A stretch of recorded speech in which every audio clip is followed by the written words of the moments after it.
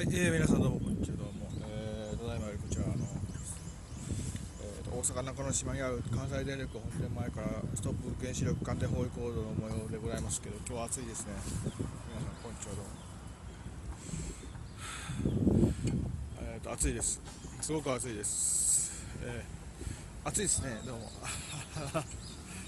今日は本当に暑かったと思うんですけど、まあ夕方ぐらいになったらだいぶ涼しくなるのではないかなと思うんですけど、暑いですね。今日は32度ぐらいになったと思うんですよ、最高気温が。こんにちは、どうも。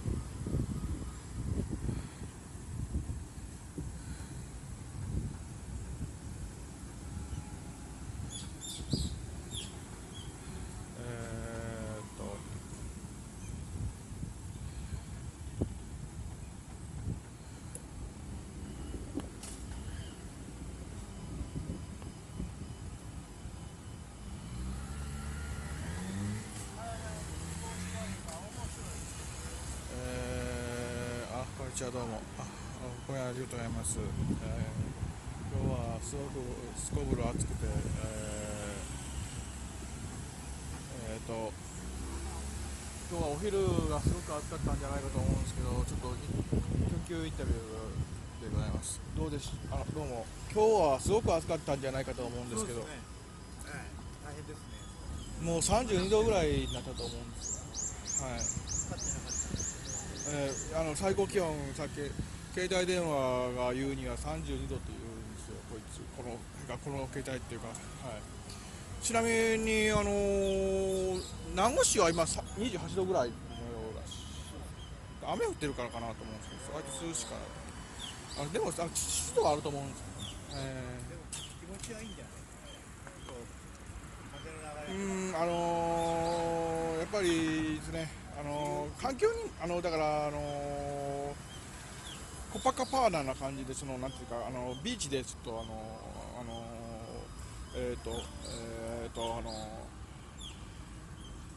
ビーチではいなんか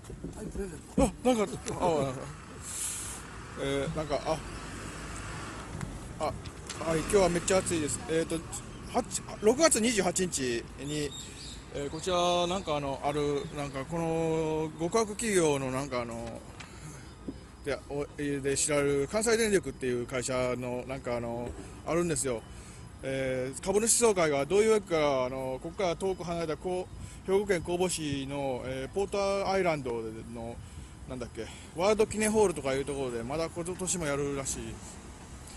この関西電力の本社っていうのは大阪市にあるんです。大阪市何区になるんですかね、これ福島区なのかな、何区か、北区、大阪市北区になるんですけど、どういうわけか神戸市中央区港島中町、6丁目12番の2のワールド記念ホールであることになっています。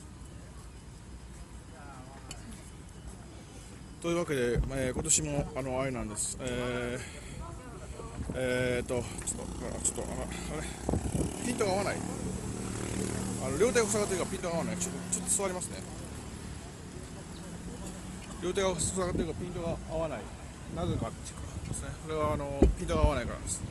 オートフォーカスはなんか効かないんじゃないかと思うんですけど。いける。こんにちは、どうも。どうも皆さん、こんにちは、どうも。来たる6月28日、に火曜日に、ワールド記念ホールで決定したようですね。関西電力、極悪企業関西電力さんの株主総会が始まることが決まったのです。抗議集会は8時30分に集合ですよ。8時30分で夜の8時30分じゃなくて朝の8時30分ですね。ポートアイライナーとかいう電車みたいなやつが新交通システムみたいなのが走ってるんですよ。ポートアイランドっていう、それがまたすごいちっちゃいし、すんげえ揺れるしですね、ろくな飲み物じゃないなと思う。昔一番初めて出た時、未来の乗り物かなって思ったんですけど、やっぱりちょっと輸送量が少なすぎるですね。速度も低いし、で同じやつは大体六甲ライナーってやつと、あとなんだっけ、大阪市の南港とかに走ってるんですよ。住之江公園から朝の8時ぐらいから8時30分ぐらいから集結っていう感じでございます。あれなんです、今年の関西電力はもう6月28日か、まあ去年も6月28、はい、朝の8時23分じゃない、8時30分でもいいです。8時30分ぐらい、午前8時30分ですね。うわー、ちょっと待ってください。ちょっと足になんか虫が、金分みたいな虫が止まってですね、虫ですね。金分っていうか、なんやろな、この虫。なんかわかんない虫ですね。なんか虫が、なんやろこれ。なんかわからん虫が来て、さあ、これ虫なんですかね。昆虫ですよね。6個足があるから。なんやろこれ。匂いを出すやつかな。何だっけな。匂いを出す虫。匂い出す、何やろこ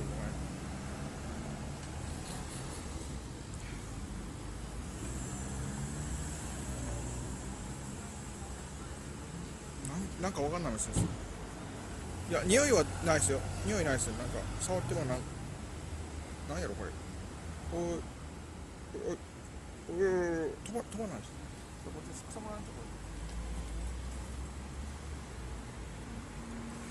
カメムシかな。なんかわからん虫がいたんですけど、ちょっとカーチャーリリースしたんですね。バスフィッシャーな感じで、なんかわからん虫がおったんですけど、なんていうかカメムシ、今年の夏は巨大カメムシが大阪の街を襲う。でそれはそういうことはないですけど、はい、そういうことがあったらどうしようかなと思ったりします。巨大カメムシが関西電力を襲撃。巨大カメムシですね。大きなカメムシが、カメムシの化身が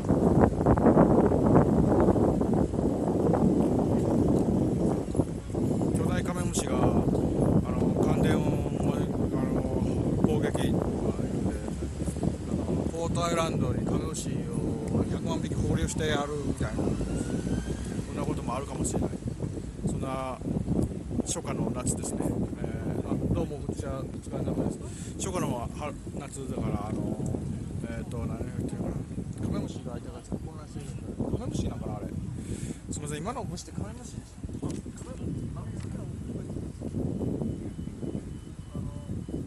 草むらに話したらどっか行ってしまいましたね。カメムシみたいな虫がいたんですけど、さっきの虫はカメムシでしたね。いや、わかんないです。なんか変な虫。いや、なんか変な形してたんですよ。黒いし。巨大カメムシが関電を襲う、そんなスタイルを見ながら、いかが皆さんお過ごしでしょう。こんにちは、どうも。巨大カメムシはいいです。カメムシの話はいいです。そんなことがですね、あれなんですよ。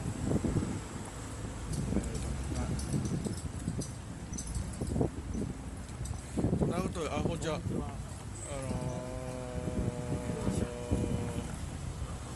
今日のテーマ、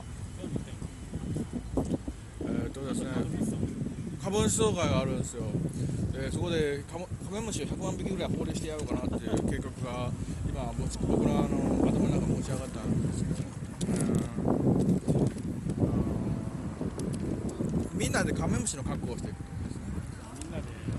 みんなで8000ベクレルの土を 1kg ずつ持って8000ベクレルのニホニウムが発見されるですね。あとは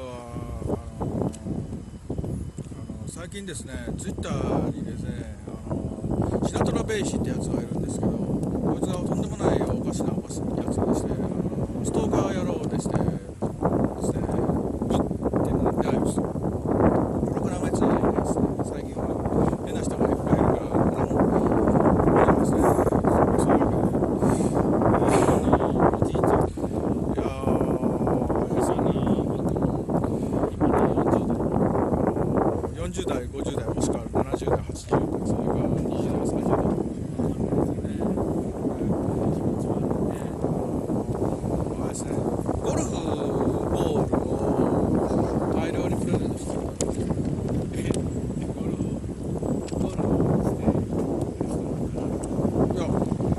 スイングで発射、いや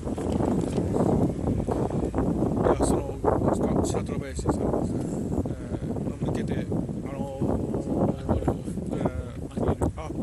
風が強くて聞こえない時があるわ。これはあれです、僕が不適切発言した時はちょっと風が吹くんですよ。そういうわけで関係カメムシみたいな虫が出てるし、そういうことでカメムシ日和かなって思う今日この頃です。今日は風がここはやっぱりいつも一年中強いんですよね。風の種のナウシカナウシカナウナシカナウシカっていう名前の歯医者さんが日本に3個以上あるんですよ。ただそれだけの話なんですけど、ナウシカっていうで検索するとナウシカっていうその歯医者さんが3つか4つぐらい出てくるんですよ。ナウいや単にナウシカにかけてるんじゃないですか。すごいね。宮崎駿ナウって今のナウだ。いや単にナウシカなんだ。そういやまあそういうわけでナウナシカメガ外科っていう外科病院もあるんですか。はい。名医者さん。いや外科屋さん外科そうメガさんっていう名前です。東大阪にあるんですけど、まあ、そういうことでメガ外科っていうなんかメタルっぽい名前ですよね。東川さんっていう人。まあそういうかもしれないです。ギガっていう名字の人を探したら結構いるんじゃないですか。日本は割となんつうかな、やっぱりなんか10万個以上の名字があるらしくて、ナウそうナウシカその字に書くんですよ。ナウカタカナのナウでシカ。そういうことですね。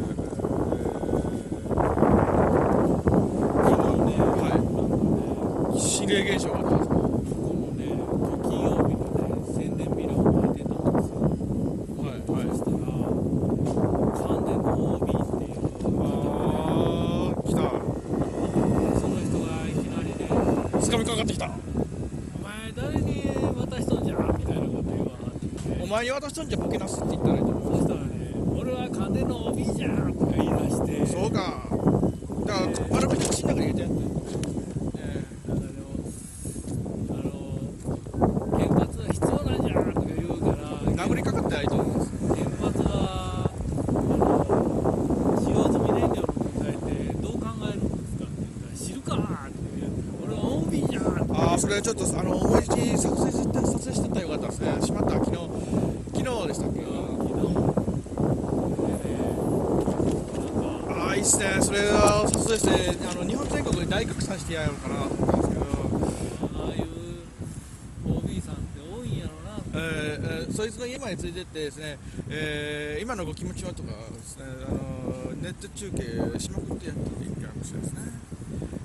そういう会社なんです、関西電力っていうのは。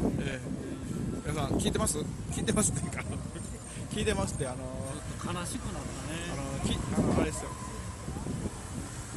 あれですね。もうそういう会社だから。そういう電力をね供給してくれるのはありがたいと思うんですけど、よく頑張ってると思うんですけど。いやー、電力一番頑張ってるのはあれですよ。なんですか、原子力発電所を被爆してる人は関西電力の社員じゃない。大きな原発いらないよね、少なくともね。放射性物質がないと実験も研究もできないっていう人もいるかもしれないから、放射性物質だったら今爆発したとこいっぱいあるやんけ、僕なしって言ったらいいと思う。まあ溜め込んでるからね。アシカっていう鹿があるらしいです。アシカ。はい。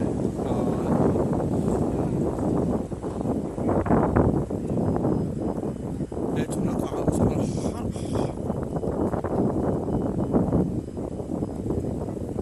そうそう原店の方に510っていう中華屋さん、なんかあそこのなんかか店ってほとんどの店がなんか数字にちなんでるんですよね。あなた中古車センターに負けじと、まあそういうわけもありまして、歌が始まる。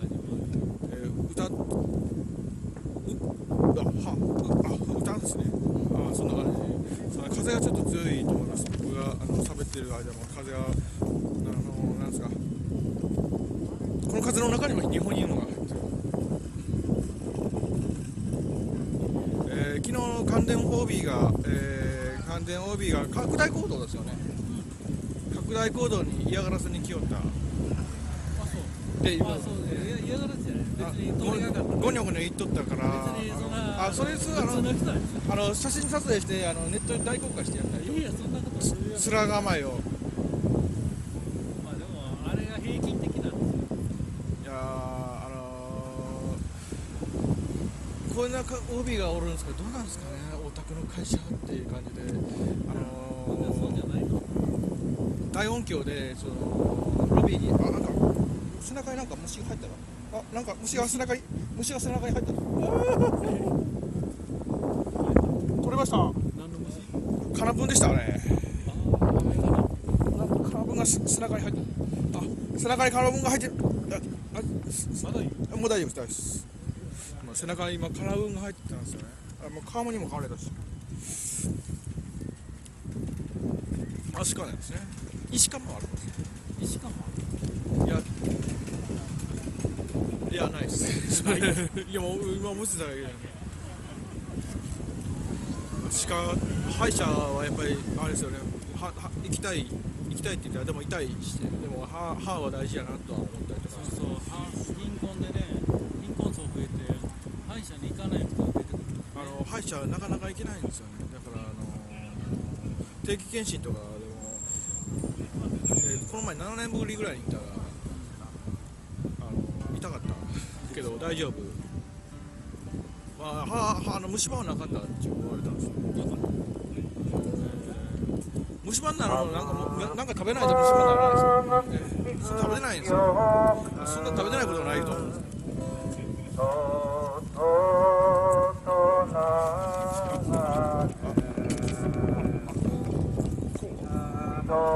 いや、関電のね、このビル遠くから見てもでっかいね。悪の巣ですね。そう見えるね。思想道路っていうか史跡直用ですね。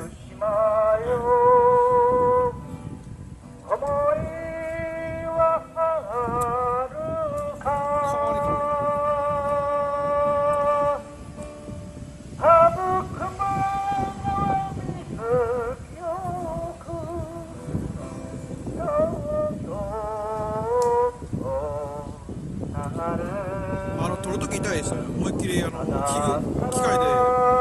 ィーンって感じで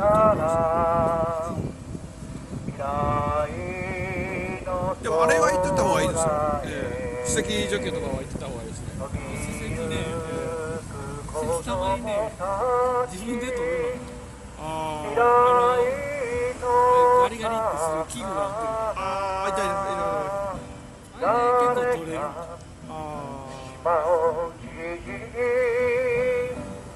させてしまったの誰が福島を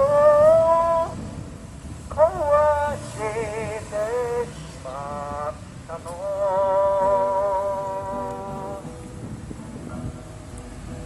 かゆい。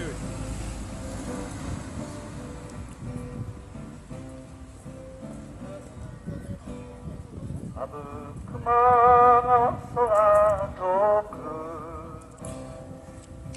虹をかかっておくれ川よ思いを伝えておくれこいつ関電も OB でなんだっけ原発必要じゃとか言っとってましたって画面を大写真を撮ってですね、それを公開したりすると逆になんか YouTube の方が僕の方がアカウント凍結されたりするんですよ。それはね、まあ一般人の範疇やからね。そういう人って普通なんですよ。そういう関電の OB の人って普通なんですよ。だっていいと思ってない、いいっていうか悪いと思うことってなかなかできないんですよ。だから悪いと思ってないんですよ。だから福島の事故にしてもあれたまたまでそれでも原発はいると思い込んでんだから、救いようがないんですよ。いつも2時から4時ぐらいまでを歌う時間とかみたいな、あとはもう出しゃばんがいいなと思ってたんですが、歌ってと天王寺でなんですか、失礼しました。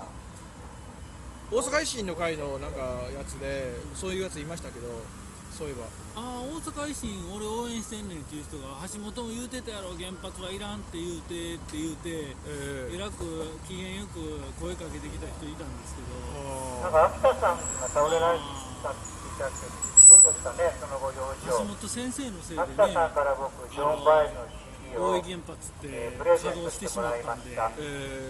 なんとも言えないですよお元ね。気でしょうか。いや、そのいつはなんか維新の私もちょっとなんかあちこち飛び歩いてるもんですからやってたけど、俺は原発しようと思ってんねんって言って、うせろーって言って、それをまたYouTube に動画大公開してまして、サムネイルがそのおじさんの顔になっちゃってるって言って、消されないうちに早くって感じってことになってる。維新の人ってこう今維新応援したって今儲かったらいいっていう感じの人が多いですよね。やっぱりこう今儲けとこうとかね。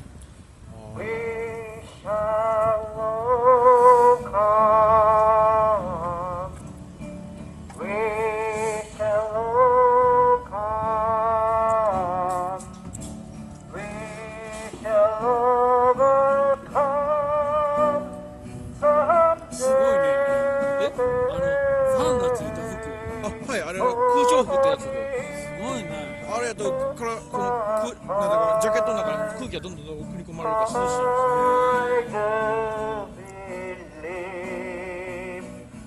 半袖の服着られないんで、作業している人は手怪我するからですね。ああいう服着るとすごく助かるんですね。作業服とか売ってる店とかに置いてある。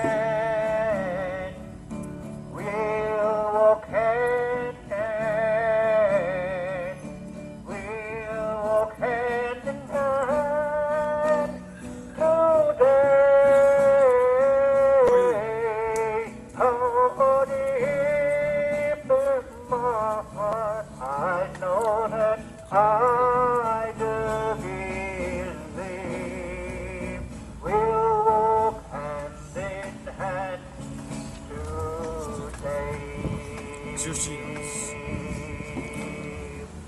これがおやきで、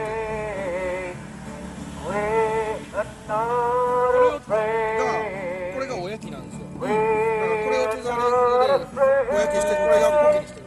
これがちょっと発熱しちゃうんで。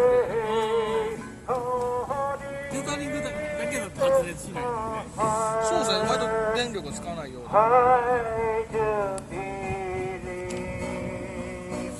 We are not afraid today. We are on victory. We're on victory. We're on victory today.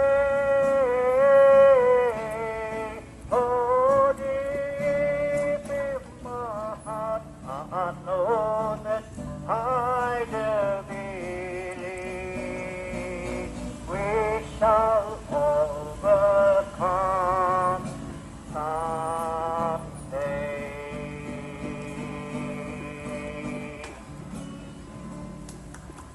大津地裁の裁判長は、長浜原発差し止めてくれましたが、まだまだ、やる気十分なので、まあ本当に早く目が覚めてほしいと思います。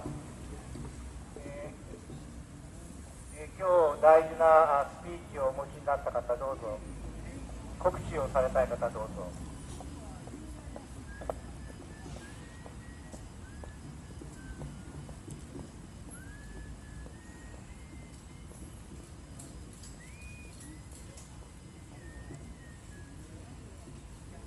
電気つけてます？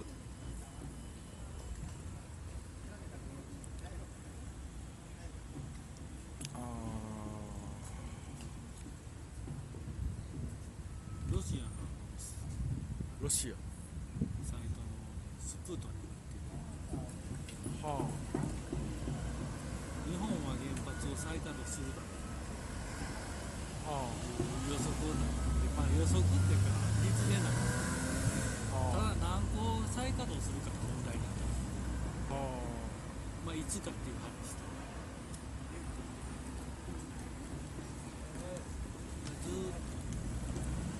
ロシアはね原発やめれないんでね、まあああいうかなと。今回はほらニフォニウムを発見したけど、でそれの前後の、原子炉、はい、のものもあるじゃないですか。あれってロシアとアメリカの共同研究で発見されてるんですよ、いずれも。あ、そうなんですか。だからああいう核科学とかああいうのはアメリカとロシアって結構結託してるんだよね。日本にもって何なんですか、実際問題。なんかケイ素がどうたらとか言ってたような気がしますけど。超ウランか。ウランよりもでかい。何に使うんですか？何に使うというのはないと思うけど。ニホニウムで名前つけたかったよっていう。で寿命はこんだけですよって、そんな感じだね。そんな長い寿命持ってるとは思えないけど、なんか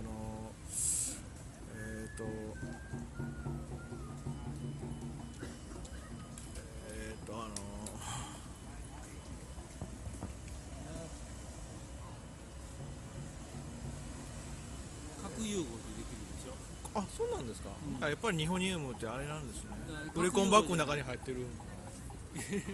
核融合じゃないとウランよりでかい原子なんてできないんで。じゃあ現実っていうかその自然界には存在してない。自然界には存在しない。いや宇宙の中で存在しているところあるかもしれないけど、どっかにあるかもしれない。少なくとも地球では普通では存在しないんですよ。だから核融合反応でなんかできる。そうそう、核融合反応ね、なんかぶつけたりとか、原子力発電所が爆発した跡地とか、ね、あるかもしれない。原子ってね、こう原子と原子がこうくっつこうって近づくと引力があるからある程度のところに近づくんですよ。はいはい。だけどある程度のところ以上近づこうとすると今度反発力が生まれるんですよ。はい。でそれをあるスピードとかでぶつけると、まあ、核融合したりとかエネルギー発生する。エネルギーももちろん発生するんですけど、はい。そういうのは新しい元素を作ろうとしてる人がニホニウムに対抗して別の元素も作ったろうっていう人も出てくる。もういっぱいできてると思う。ハニャニウムとか。もういっぱいできてるの。新聞でも載ってたと思う。ウホニウムとか。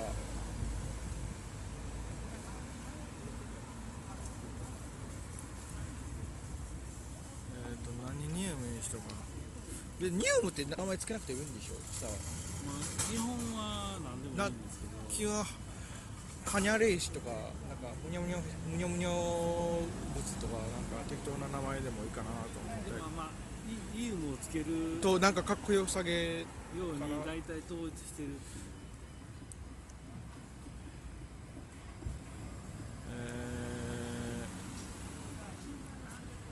皆さんどうでしょうどうでしょうって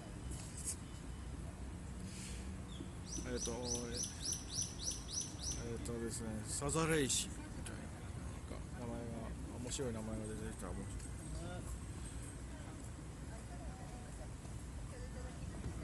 どうもありがとうございます。面白い名前の物質大集合、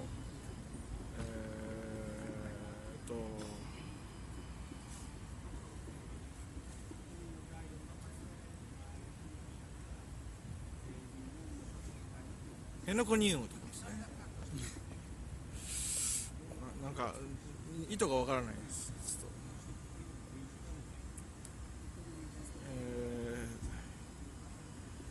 ちょっと猫ニウムとか犬ニウム、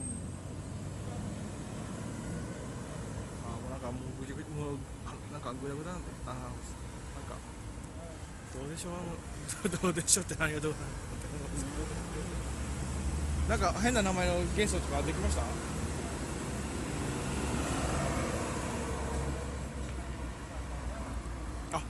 はい、ちょっと待ってね。鼻毛ニウムとかですね。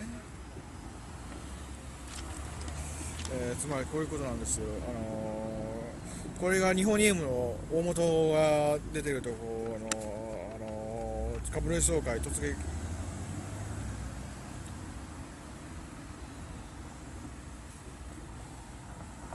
カメムシニウムとかですね。カメムシから抽出した物質で化学物質ですよね。細菌兵器に使えるんですよねっていう設定がなんかダークな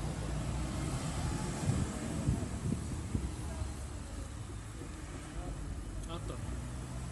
鼻毛ニウム、113ニホニウム、フレロなんですか。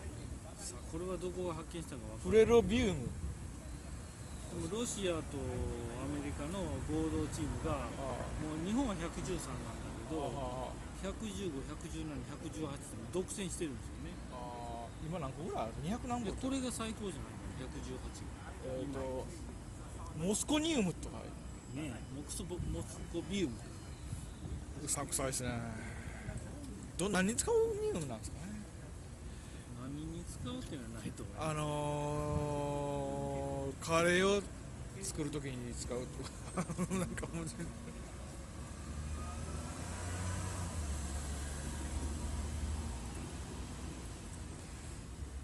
鼻毛ニウムを見るとすごく鼻毛伸びますとかそういうこともあるかもしれないです。なんかもうめちゃくちゃなこと言ってるんですけど申し訳ないです。何も思いつかないんで、最近ちょっともう頭がぼやっとしてきてるんですよね。平均寿命わずか 0.002 秒です。短命なんですね。短寿命隠しなんですね。で何に使うんでしょうなんか原子力発電所がなんかすごく柔らかくなるとか圧力核兵器が柔らかくなるとかそういう効力があるとかですね。でもね、こうやってこう核融合とかエネルギーにも関わるので宇宙全体のエネルギーが分かるんじゃないんですか。こういうのもあるよ。暗黒物質みたいな、暗黒物質というとなんかダース・ベイターみたいな人が後ろ頭痛い。今日は大丈夫です。はい、もうありがとうございます。どうも、全然今日は大丈夫です。クーラーとかに当たると頭痛くなりますよね。やっぱり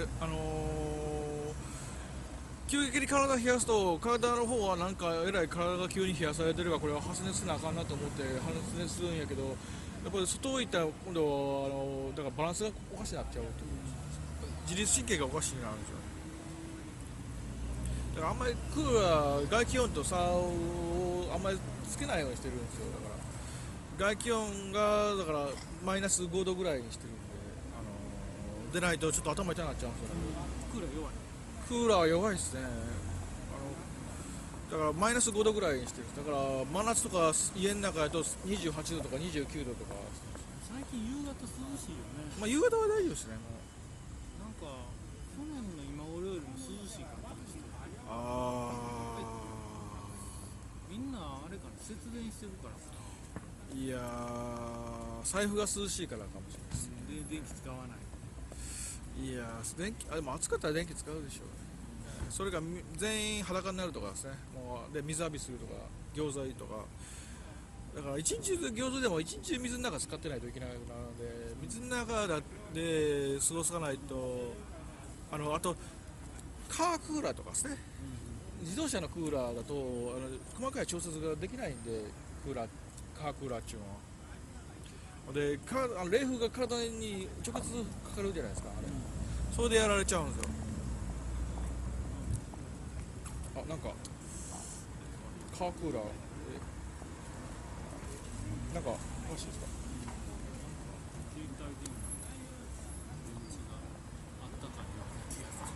夏ですか。強力な電磁波が。さあどうやろ。ちょっとこれで帰ります。すみません。どうも強力な電磁波、強力な電磁波って大丈夫。お疲れ様です。強力な電磁波でどうもありがとうございます。お疲れ様です。どうも。危ない。強力な電磁波。目がかゆい。でこういうことなんです。6月28日関西電力株主総会なんですよ。ワールド記念ホールって名前がまたふざけてるんですよね。何がワールドだっていう話でして、何がワールドだ2011年とか12年の頃は何ですか、大阪の梅田でやってたんですよね。で反対抗議する人がおるから、わざわざ神戸のポートアイランドとか人がおらへんやろなと思って朝からやっとるんですわ。そういうことなんです。そういう会社なんですね。暑いんです。しかもこの朝っぱらからあそこ埋め立て地なんでもう遮るものがないから暑いのなんだってですね。真夏真夏の夜の海、そんな感じです。後ろ頭クーラーでさっき言ったように体に直接その冷風がかかるとダメですよね。だからちょっと散らしながらちょっとかけてるとかですね。で今度は暑いしですね。記念はワールドの記念ですよね。昔ボートピアとか、いやポートピアじゃない、ボートピアはあれですよな。ポートピアや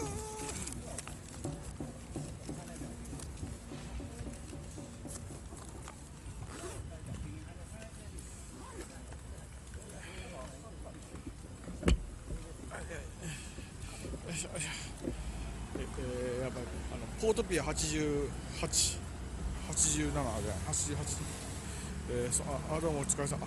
どうもお茶どうもありがとうございます。こんにちは、どうも。ポートピア昔ポートなんていうの、海洋博覧会何やったかなあれ。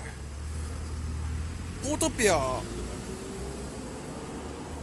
ようわからん、なんか今のポートアイランドでなんかようわからん、なんかポートなんとかっていうなんか博覧会みたいなのやってたんです。81年ぐらいに確か。主題歌が五大号っていう西遊記とかテーマソングの人ですねが歌ってて、ポートピアっていう曲があったんですよね。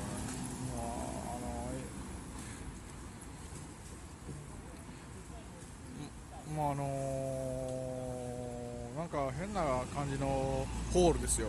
ワールド記念ホール、ピッチャーなんですけど。で一昨年ぐらいは確か橋本徹とか、も来てたし、去年はなんだっけ、神戸の市長とかも来てたみたいです。なんか偉い人思わずこれ関電のやつでしょ。あれなんですよ。ところで関西電力とかの株をですね、大阪市とか京都市とか神戸市などの政令指定都市のが関西電力の株を持ってるんですけど、これってなんでなのかなっていうと、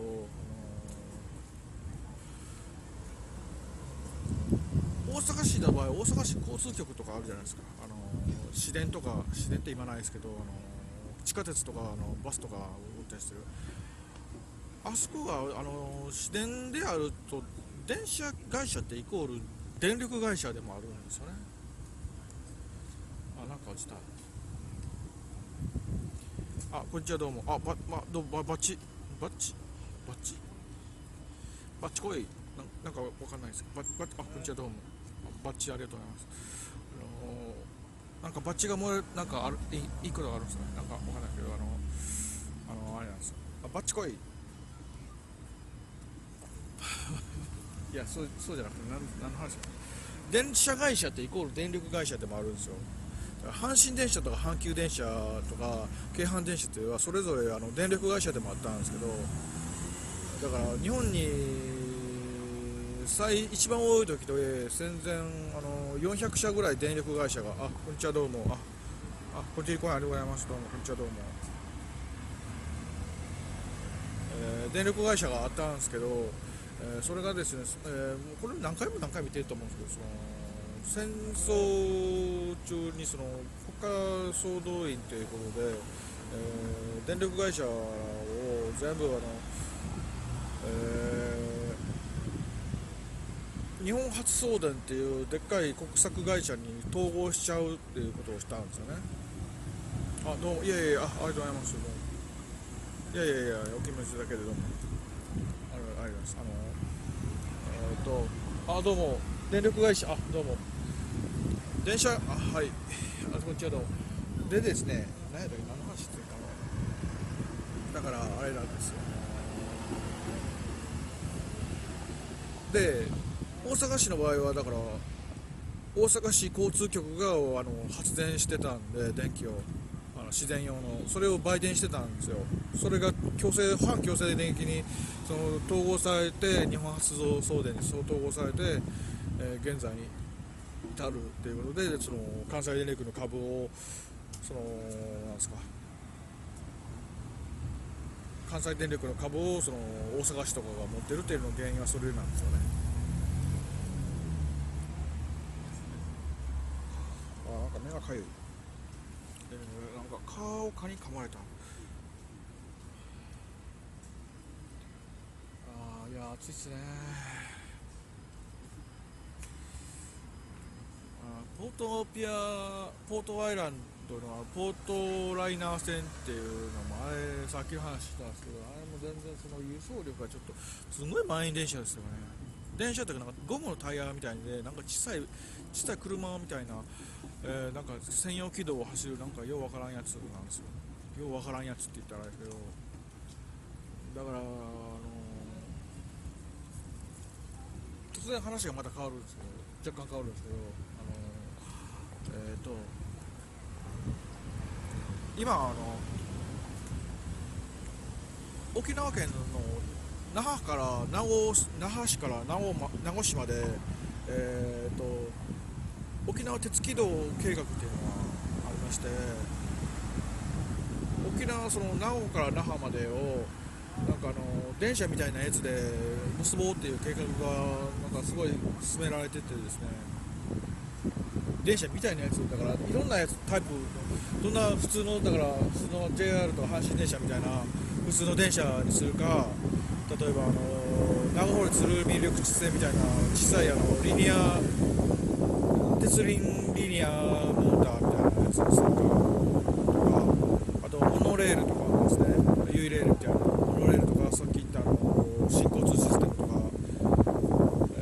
いろんなそれが単にバスにするか、いろんな計画が今なされてるんですけど、やっぱモノレールだとちょっと速度がちょっと遅いんで、モノレールでしょうか。その代わり土地とかのモノレールってあれなんですよ、土地とかの固定資産税とか安いんですよね。路線の柱のこんにちは、どうも。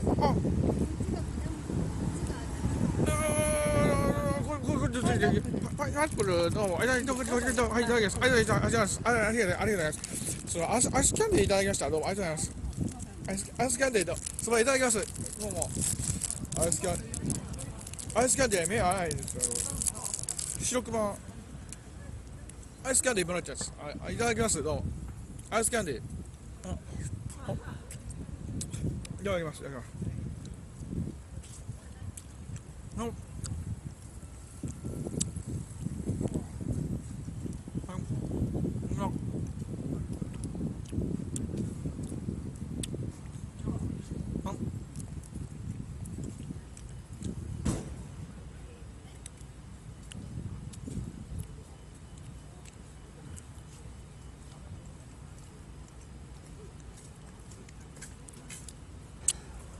結構これ美味しいですね。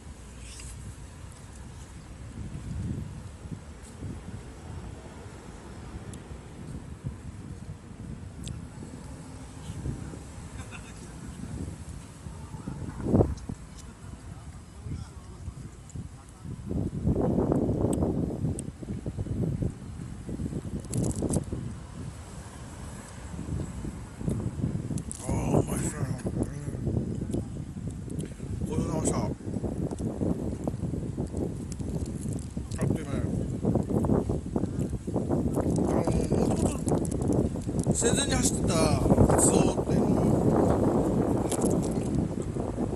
全部基地、今のでいう米軍基地の中に走ったんで、米軍基地の存在が原因でその鉄道が寸断されてるんですよね、そもそも理由は。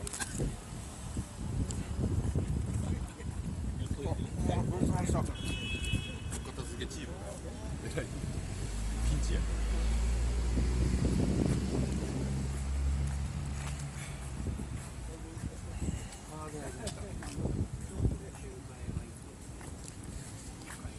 いや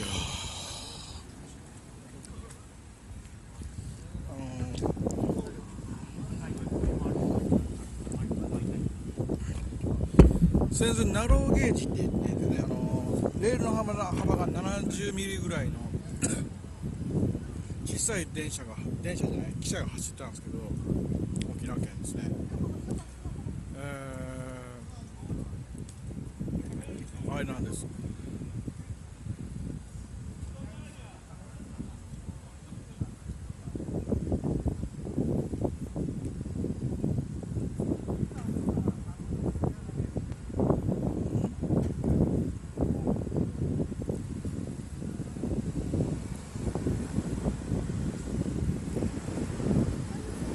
はいって。じゃあ別の部分がいい。いやどっちでもないですよ。フルーツみたいよ。ほら、黄色い。あっちもらってきましょうか。はい、どうもありがとうございます。すみません。そう。いやもう2本目いただきました。いや申し訳ないです。2本目いただきました。2本目がいただきました。どうもありがとうございます。ちょっと2本目申し訳ない。ダブルで。ダブル。あ、ちょっと溶けてくださいね。いや、すごいよ。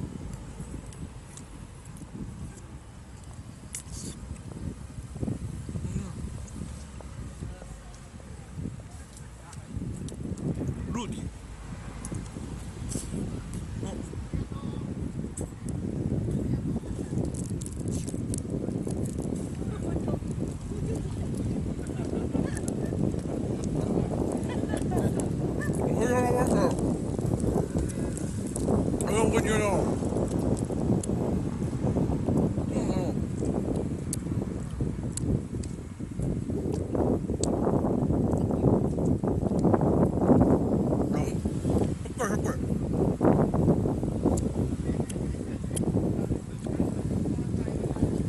ダブルでいただいて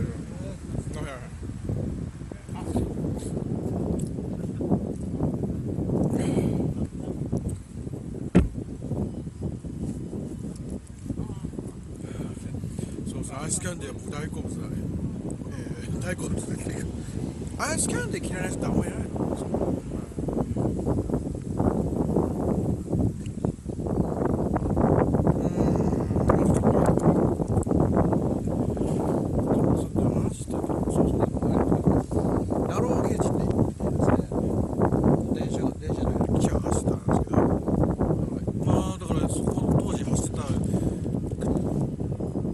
っていうのは全部米軍基地、今米軍基地になってるんで、だから復旧できないですね。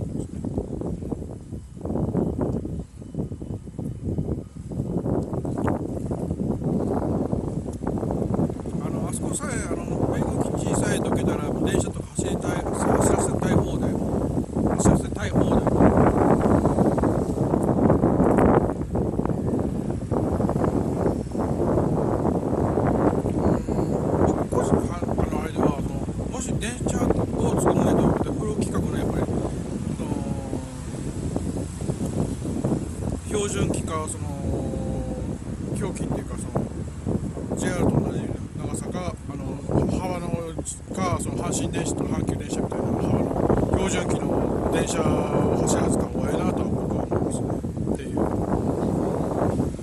電車の話になってる。でライトレールトラムとかだとやっぱり省力がかなり制限されちゃうんで、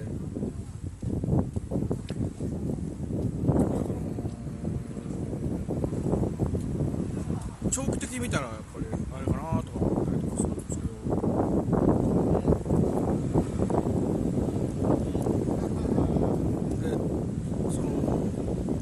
で例えば標準機で長さ19メートルぐらいの車両の電車を走らせるってなったら、他のだから阪急電車とか阪神電車とかの鉄道会社とかから中古とかの電車とかをもう分けてもらえたりする、安く分けてもらえたりするんで、それで便利やなと、費用がかさまへんかなと逆に思うんですよ。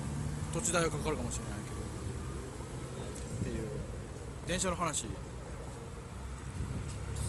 さっき何の話したっけ？電車の話だったっけ？沖縄の電車の話。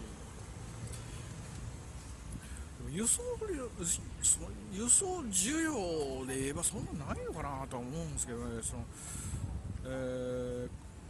那覇空港から名護駅の高速バスとか乗ってもすごいガラガラやったしですね。この前乗ったんですけど、僕の他にだいたい5、6人ぐらいしか乗ってなかった。お客様はもちろんいるんですけど、満員っていうことじゃなかったんですよね。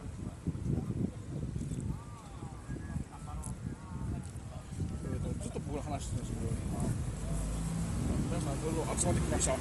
集まってこられました。ちょっとどうもごちそうさまでした。ちょっとこれを失礼します。ちょっとこれをでもどうもごちそうさまでした。どうも。やっぱアイスキャンドルには僕目がない方でして、ほんまちょっとそれロレスがおかしいんですけど、どうもコンティ君ありがとうございます。どうも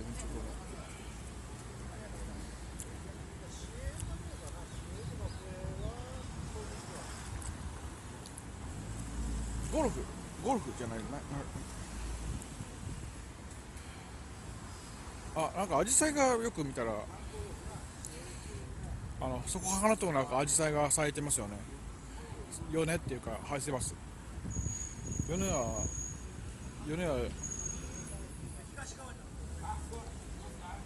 高速行っても乗り合いバスみたいなかなり時間が通勤通学のそうですね、大体2時間ぐらいかかりますからね。2時間で内側でおるんですけどね、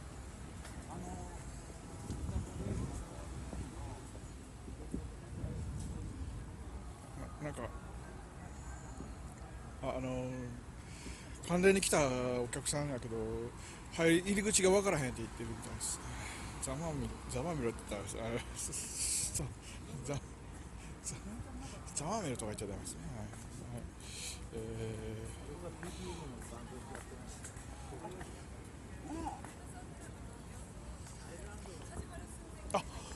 そう思い出した。アイルランド行ってるんですよね、確か。お姉さん、アイルランド行ってるの？アイルランド。ね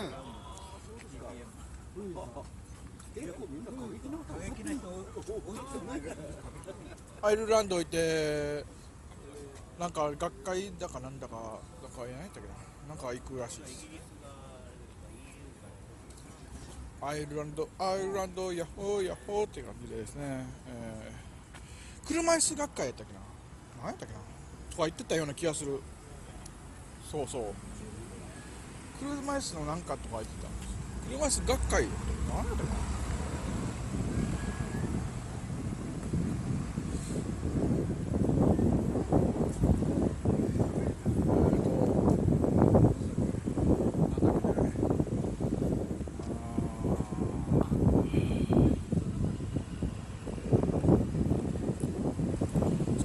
アアイルランド、アイスランドじゃないですね。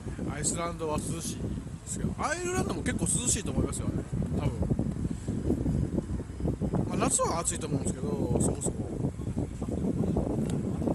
こそこね、いやもっと暑いかもしれないですね。アイルランド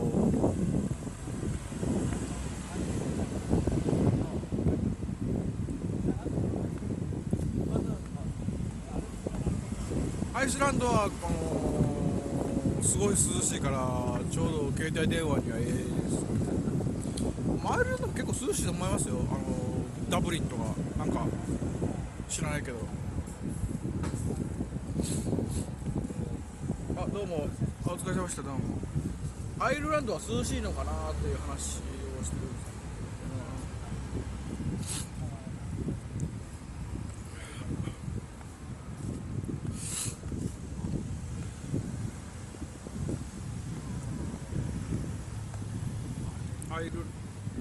ですね、本日はですね、このように、関電包囲行動、アイルランドに、さっきは沖縄の話をしたけど、アイルランドって電車走ってたのかな。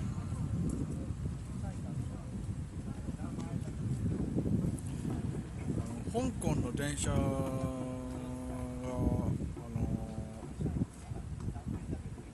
香港の国際空港からの電車が高いけど速いっていうですね、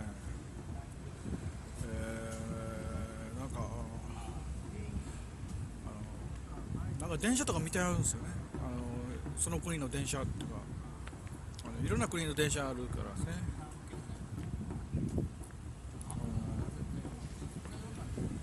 そうそう、名護からのバス、名護からその電車を走る、だからもう逆にその今よりその交通その計画では名護と那覇の間1200円ぐらいで結ぶって言ってるんですよ。所要時間1時間で、だから平均最高時速100キロぐらい。あ、どうも、こんにちは、どうも、こんにちは、どうも。どうも。じゃあどうもありがとうございます。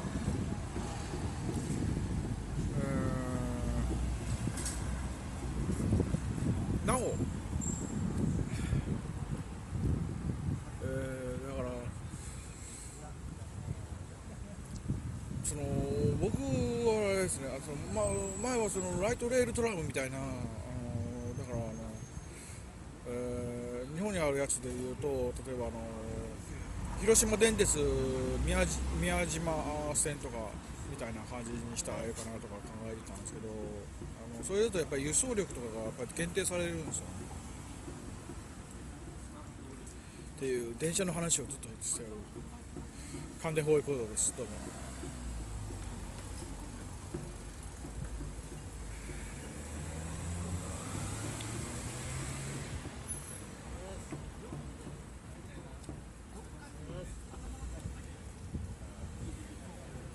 あと電車も金かかるからディーゼルカーにするとかっていうのはどうかなとか。でもやっぱりダメですよね。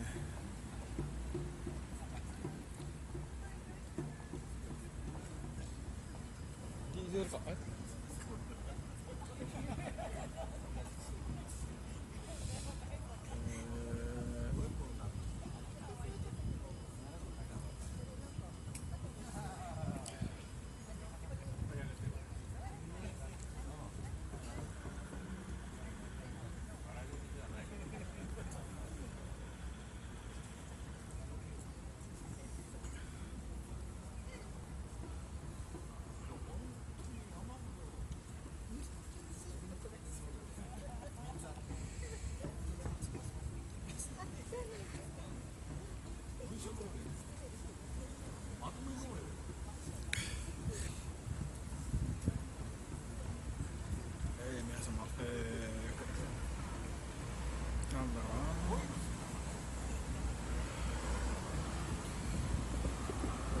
じゃあ、ストップ原子力関電包囲行動です。これは何ですかね。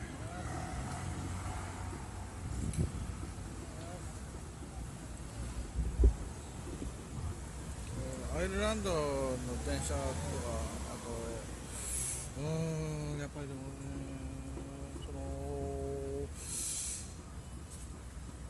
やっぱ標準機のだから19メートル級の電車を通らすっていうのがやっぱりいいんだろうなと思うんですよね。阪神電車みたいなやつで、阪神電車のフルになってるやつとかを、100万円ぐらいでくださいって言ったら結構くれるんですよ。ああいう電車とかも処分するのも大変やからタダでくれって言ってもくれるぐらいですからね、電車っていうのは。それを安く手に入れてですね、あとガーンと走らせたらいいと思いますよ。ガーンって言ったらあれですけど、で電車やったらお酒飲んでも乗れますからね、だから皆さん、沖縄の皆さん、電車っちゅうのは便利なものでして、お酒飲んだ後も乗れますから、お酒飲んだ後も乗れますし、だからあれですよ、運転代行サービスとか受けなくてもちゃんとお叱れるんですよ。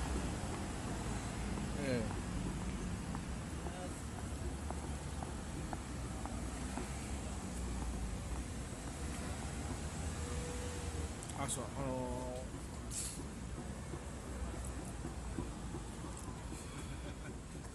名護から那覇に1時間ぐらいで到着するんですけど、あれ60キロぐらい離れて、確か離れてるんで、だから最高時速100キロぐらいであんまり止まらない、途中であんまり止まらないようにして特急電車とか作ったりとかですね。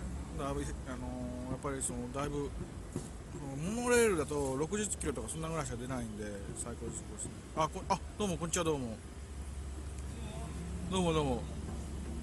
今沖縄鉄軌道の話してたんですけどね。どうもこんにちは、どうもお疲れさんです。やっぱり暑いですか？やっぱり夏だから沖縄の方は名護の方は暑いですかね。やっぱり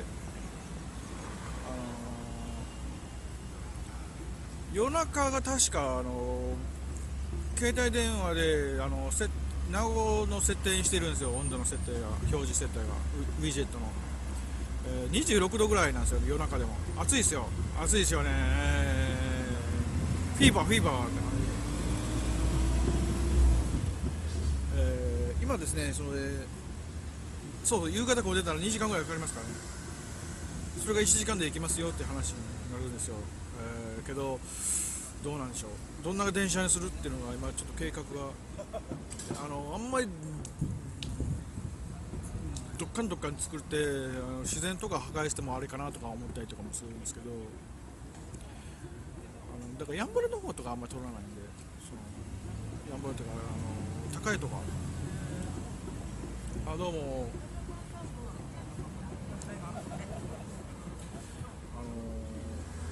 西日が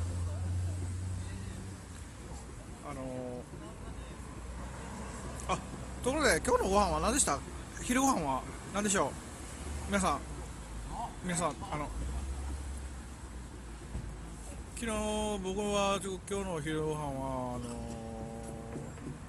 豆腐と南京の炊いたやつでした。高いはちょっとあんまり逆に自然とか壊れるんですかね。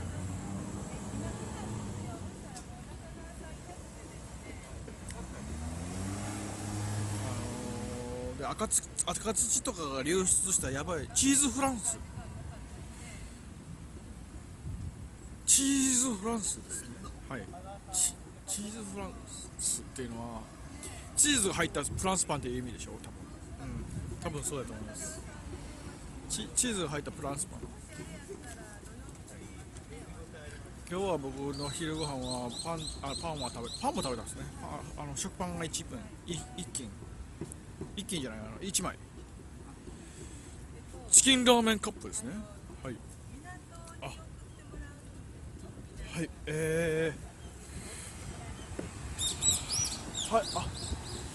どうも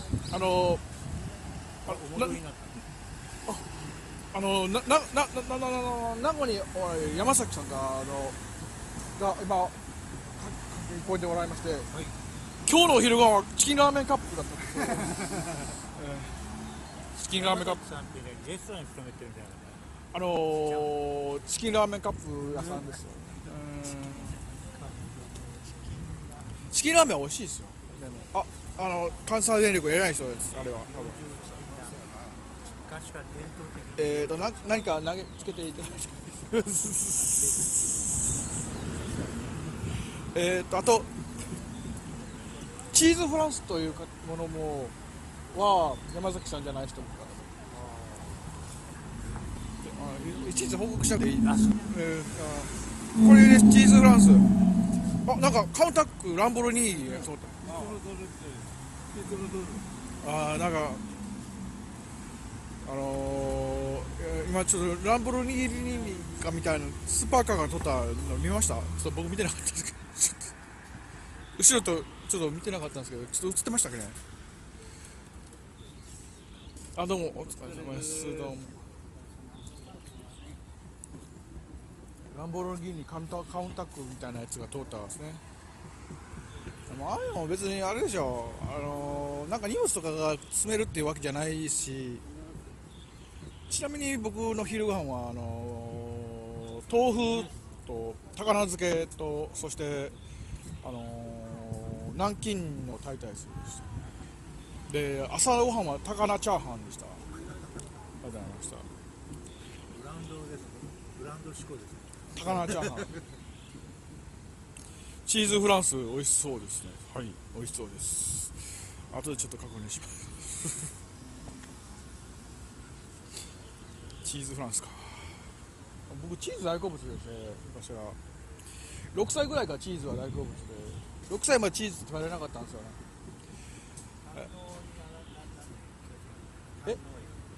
僕チーズ食べ過ぎて胆のになっちゃう。胆石になっちゃう。なんかやっぱりチーズのなんかあんまり石になっちゃう。やっぱり石に変わってしまった。やっぱりなんかあんまり食べ過ぎたらダメなんですよ。毎日1キロぐらい食べてたとか。いや、そんな食べてない。いや、そんな食べてないです。はい。チーズがべったり乗ったカツとか、チーズカツとか。いいですね。僕チーズカツとかそんな大好物ですね。今日はお得用高菜、業務用高菜を買ったんですよ。だから高菜が1キロぐらいあるんで、たんまりあるから毎日食べてる高菜、まとめ買い高菜ってで紅生姜も大量にありまして、今お家に。もうそんな時間なの？片付けに入ってるけど。だからライトアップタイムのあれが、6時半。6時半。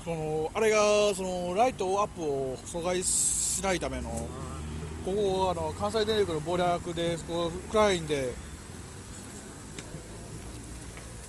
高菜も好きです。僕は福神漬けも好きですよね。基本的に漬物とか大好物なんで、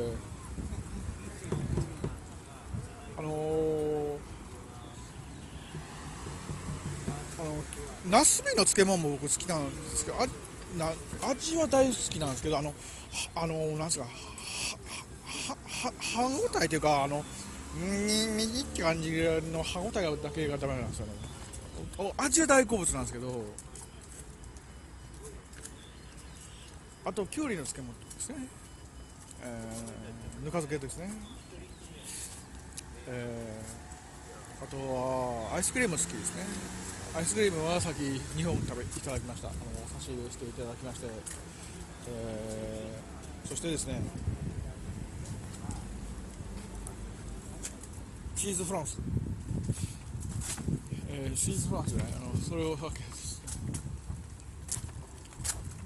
今こちらで、なんか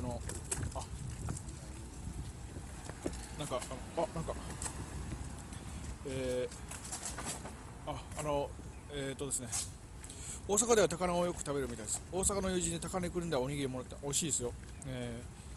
そうですか。石川県だ。あんまりお食べにならない高菜。高菜ご飯とかですね。皮のところはちょっとダメなんですよね。キシいうのがダメなんですよ。食感がダメですね。食感以外は大好物ですね。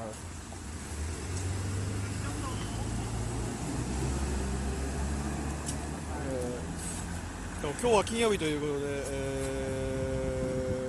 本日も何ですか、ところで何ですか、日本におけるそうもね、突然のスピーチ、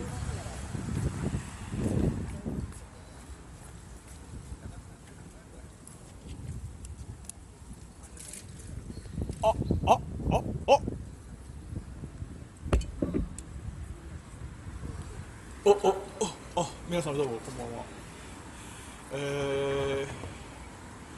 今日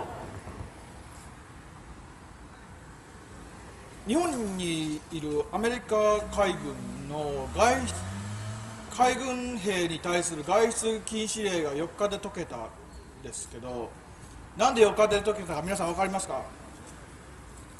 今日は金曜日だからなんです。つまり外出禁止令とかあんなんはなかった。金曜日間に合って終わりましょうね、ありがとうございましたということなんですね。けしからんなっていう、そんな気がする今日この気長数字は具体的にダメですよね。そういうわけです。突然すみません、突然大音響で申し訳ございません。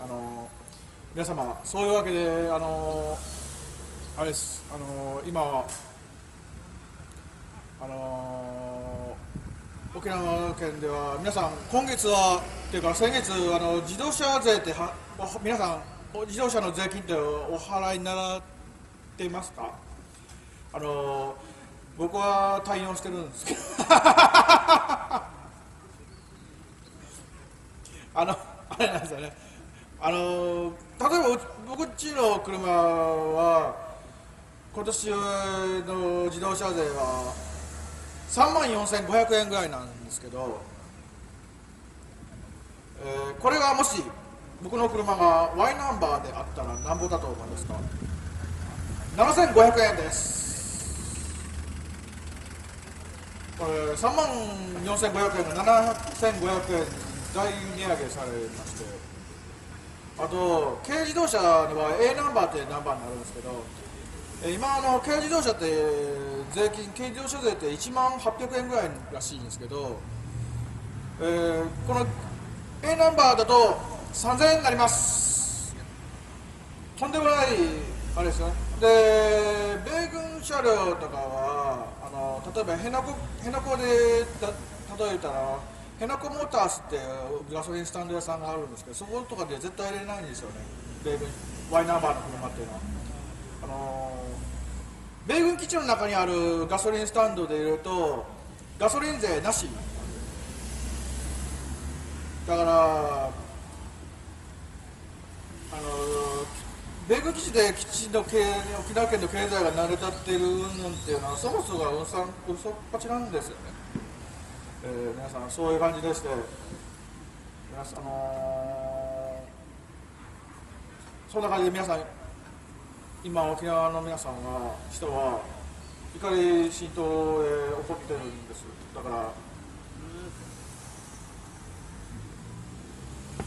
その何万円かのやつを7,500円とか3ナンバーだと19,000円なんですけど、例えば6万とか7万の大きい車通ってるような大きい車とかでも19,000円とか7,500円に自動車税になっちゃうし、あと自動車重量税も割安になるんですね。そういう特権を享受しておられる Y ナンバーの、皆さんをどう思うか、そういうですね、こともありつつ、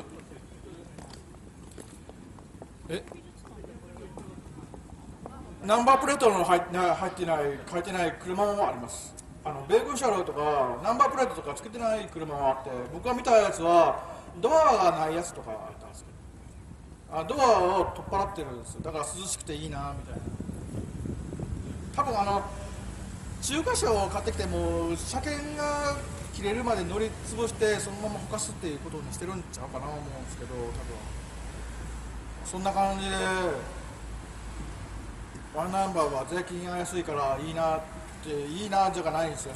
不当であるということでございます。皆さんそういうわけでどうも、拙いあれでしたけどどうもありがとうございました。以上でございます。これ蹴りますよ。よし大丈夫。はあ、一通り喋った。いや、そうなんです。ナンバープレートもない米軍車両も入っている米兵の車も走ってたんですね。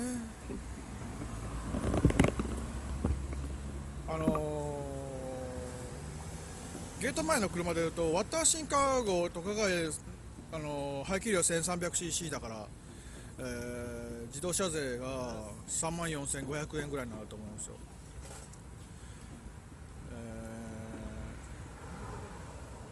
7人乗りなんですよですごい小回りが利くからいいですね。あ、なんか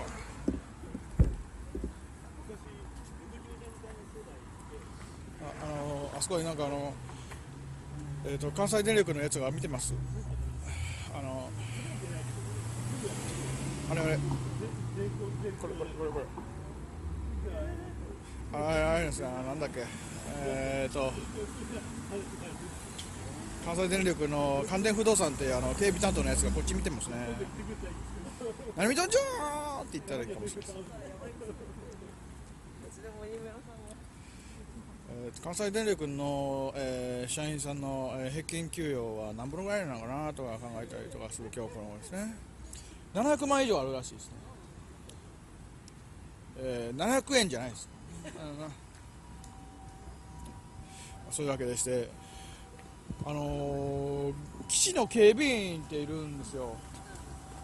軍警って呼ばれてるんですけど、軍警っていうかなんか警察官かなんかかなと思って何もないんですよ。単なる雇われてるだけの人なんですけど、だから沖縄県にある米軍基地は多分その沖縄県の人から雇用してると思うんですけど、給料は確か防衛省から出てるんですよ。お金は。でも指揮権はアメリカ軍になる。だから特別司法警察職員とか一般警察職員とか全然ちゃうんで、単なる普通の人ですし、だから警備業法の生きがいらしいですね。だから単に日米地域協定で規定されてるはずなんですけど、でも拳銃とか持ってるから、でそいつらが例えば金網とかにバナー貼ろうとすると、我々は憲兵隊ですとか言うんですけど、いや憲兵隊ちゃうやろって話なんですけど、雇われてるだけの人じゃないのっていうで、軍警備員ですね、基地警備員ですね、で給料いくらなんですかって一遍聞いてみたんですけど、何も答えなかったですね。結構いいらしいですよ。だから、どうなんですかね、まあちょっとお答えにはなられなかったんですけど、あれですよね。でも昔はだからお金で雇われてからしょうがなくやってるっていう人も多かったと思うんですけど、最近はなんかこう言っちゃなんですけどこう言っちゃなんですけど名誉アメリカ人みたいな振る舞いをして、なんかオスプレイファンクラブっぽいやつも現れてるらしい。だからもうとんでもないですね。そうしないと自我が保てないのかなとはもう思ったりとかもするんですけど、車検も安いですよ。はい、自動車重量税が安くなるんで負けてもらえるんですよ。マイナンバー車検も安いですね。てか車検取ってないって思うんですけど、車検とか無視してるかもしれないですね。そうです。で憲兵隊よりカヌー隊に警告するとか言ってるんですけど、憲兵隊じゃないやろ、嘘つくなっていう話ですよね。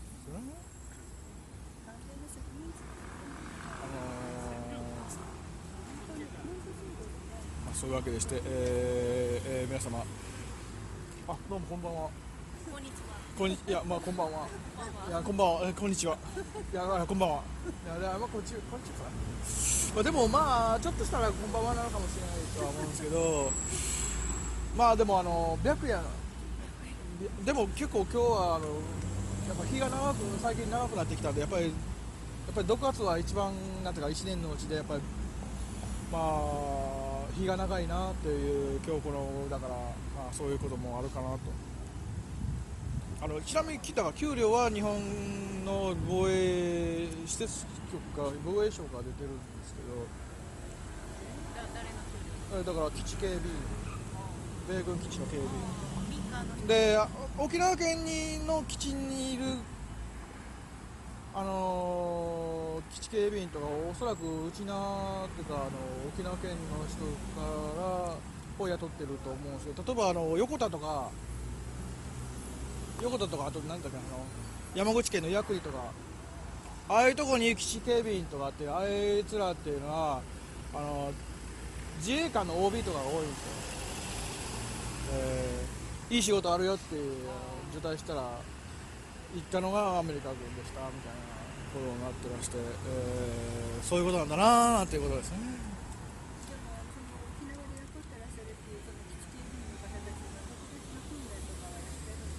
いやだからさっき言ったアメリカはいはい時々にやってるんじゃないですか。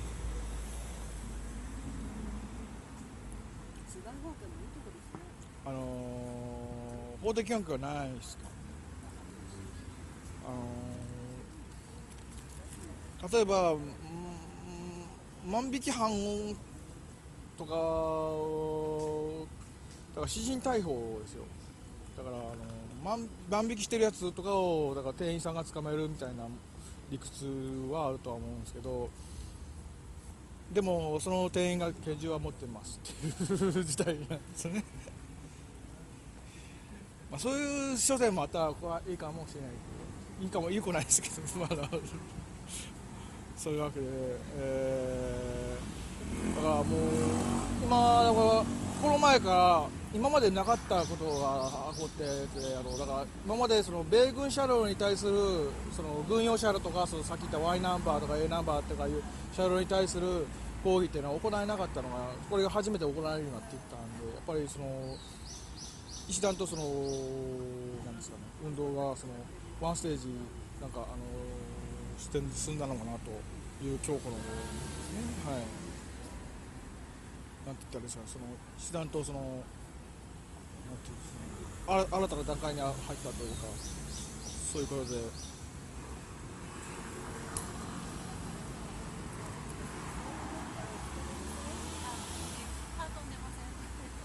もう川は魚分みたいな虫が飛んでましたね。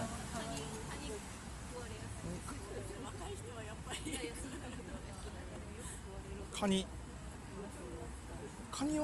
とかカニですね。はい軍警備員が拳銃を携帯したまま基地の外に出たら銃刀法違反になります。国会で答弁ができたんですよ。糸数恵子さんが確か質問したと思うんですよ、確かだいぶ前に。だから基地の外に拳銃を携帯して出たら違法なんですよね。だから絶対バナナを取り外さないで撤去しますって言ったら出てきてみろよって言ったら絶対出てこられへんですね、あいつらで。中に引きずり込もうとしてますかね、ちなみに。三浦さんにちょっと聞いていただこうかと。はい、どうぞ。太平洋炭鉱というできた歌だそうです。血の底から怒りがこみ上げる、この切り葉で仲間が生き絶えた彼のためには人の命も奪い去る奴らに光が燃える。血にまみれたごめんなさい間違えました。血にまみれた写真が落ちていた合併棒の乱ドセルの顔が洗ってたこの子にすべての望み託して働いていた友の笑顔が浮かぶ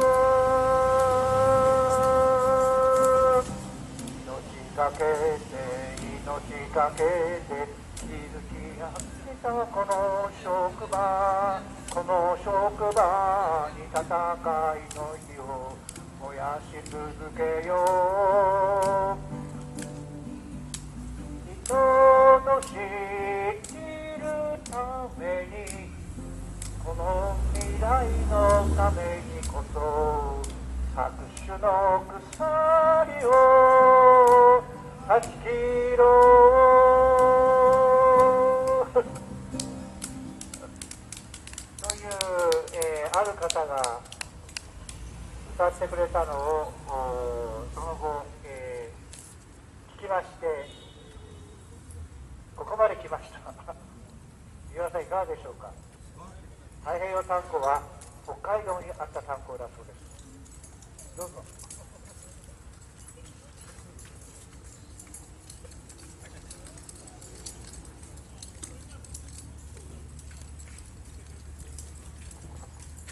歌が歌えるっていいですね。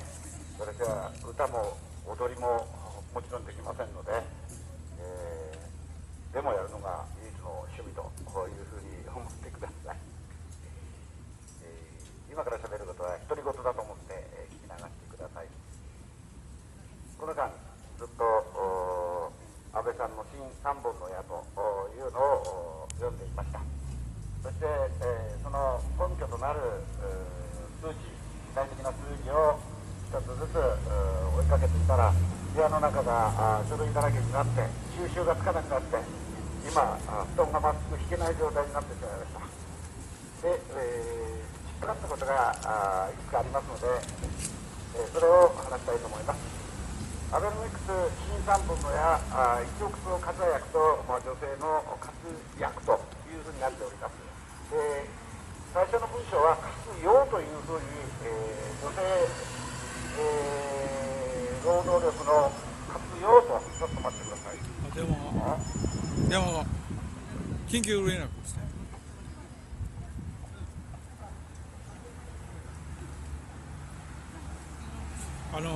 だからキャンプ場のゲートと反対側の軍の敷地に渡る時とかがチャンスですよね。素晴らしいですね。喋ってる最中に今飲み屋にいるからすぐ声が遠い。あ、そうなんですね。真面目な話をしながら飲み屋からもうすぐ会われると最高の金曜日の夕方かと思います。先ほど言いました女性の活躍という言葉、最初の時は活用というふうに書いたわけですね。これに対して反発が生まれて、女性の労働力を活用するという言い方はあたかも雇用者と使用者の関係のように、また自主的な女性の人格あるいは労働力を低く見てしまうんじゃないかと。で、活躍に変えたという経緯があるということを文章の中で、見つけてほーと思いながら、本当に見つけたかったのは何かと申しますと、実は新しく新三本の矢で、GDP600 兆円というのを打ち上げました。そしてさらに、エンジンを吹かして、加速させるというふうに安倍さんが言ったもんですから、本当に日本の GDP を600兆円に持っていく物質的な根拠、具体的な経済的な根拠があるのかないのか、これが知りたくて、それを一生懸命見ておりました。経済成長という言葉をよく使いますけれども、日本の場合は GDP で、0. 何%上がったの下がったのというふうに言いますけど、これはほとんどの人たちは分からないと思います。何を指標に GDP が作られているか分からないと。私も実は分からなかったもんですから、この統計を作っているのは内閣府なんですね。で、内閣府に電話しました。それで、10個ぐらい質問しました。これは GDP に入るんですかって。まず最初に聞いたのは、原発事故の収束費用は GDP に入りますか？入ります。じゃあ、除染作業はどうですか？入ります。で、原発再稼働にかかった費用はどうですか？ GDP です。次に、辺野古の新基地建設は GDP に入るんですか？聞いたら、もちろん入ります。さらにですね、いくつも質問をしていく中で、こんなものまで入るのかというふうな具体的なことを聞いてまいりました。例えば、兵器産業が作っている戦車、これも GDP に入るんですかと聞いたら入りますと。そういうふうな話で、原発作って GDP、事故を起こして GDP、事故収束で GDP、戦争準備やって GDP、全部含めれば600兆円まで持っていくことは可能ではないかというふうな試算をしてしまいました。自衛隊員の給料も GDP、機動隊員の、そうだ、沖縄に派遣された警視庁機動隊の経費は GDP に入りますかって聞いたら、入りますと。これで計算していきますと、結構気楽な数字なんだなと思いました。もちろん鉱工業指数とかさまざまな難しいことはありますけれども、多くの人たちが聞いてもわからない指標を持って、600兆円になれば日本の経済が上向いたんだという言い方はやっぱりずるい言い方だと思います。選挙で投票する人たちがきちんと今の日本の景気がいいのか悪いのか、肌感覚と政府統計の発表の間に大きなズレが出ているのはもうみんな分かっていることなので、そのズレを埋めていくような丁寧な説明が必要ですけども、ご存知の通り、安倍さんは絶対に丁寧な説明はいたしません。そこで、なんで600兆円なのかと、でどういうふうにしたら600兆円まで、GDP を上げることができるのかというふうに考えたら、一つはやはり原発でした。26基の原発を再稼働させる、そして、40年の経年齢化した原発を再稼働させる。再稼働に必要な金額は関西電力で約1000億だったというふうに言われております。26再稼働に向けて、準備していけば、これが GDP を押し上げます。次は兵器産業です。三菱重工の株価動向というのを見ておりました。結構いい値段をしております。で、1兆4000億の兵器産業での売上トップです。で、三菱重工と同時に日立と IHI、この3社が兵器産業の中でトップ10の中に入っています。どっかで見たことがあるなと思ったら、全部これ原発か。原発メーカーと兵器メーカーはほとんどが一致してます。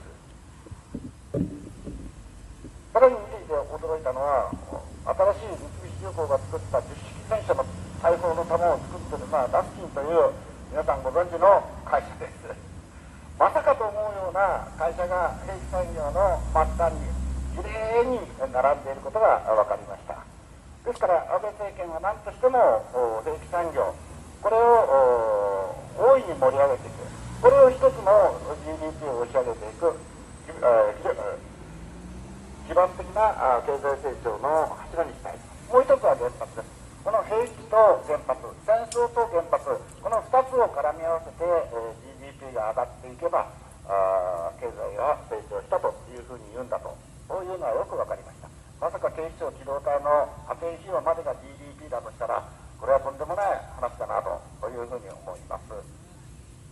そして1億総活躍の問題についての統計について、これも1億総活躍というのは、ひっくり返して言えば1億総活躍していないっていうことを認識の前提にしているんじゃないかと思って、1億総活躍の中身が今度知りたくなって、本当に、日本の労働者は活躍してないのかどうか、これを見ようと思ったら厚生労働省の資料がありました。日本の雇用者総数は6200万人と。ただこれは経営者も含めておりますので、正確な数字はありません。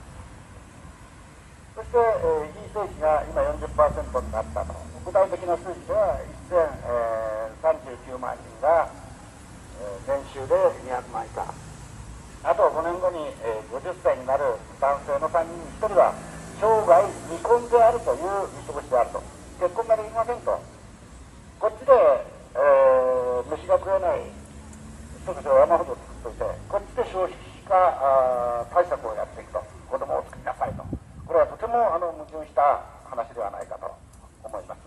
飯が食えないのに、結婚もできないと。ところが G7 が終わった後の記者会見で安倍さん胸張って言ってたのを皆さんご存知だと思います。有効求人倍率が 1.33 になってるじゃないかと、1を超えてるんだと、仕事はあるんだと、そういうふうに言いました。これもまたとんでもないデタラメな言い方です。なぜかと言いますと、離職率という問題を徹底に考えなければなんぼでも有効求人倍率は上がります。どんどん辞めていく人が出れば必ず休職が出るわけですから、で離職率を見てみましたら介護の離職率なんていうのはものすごい高いです。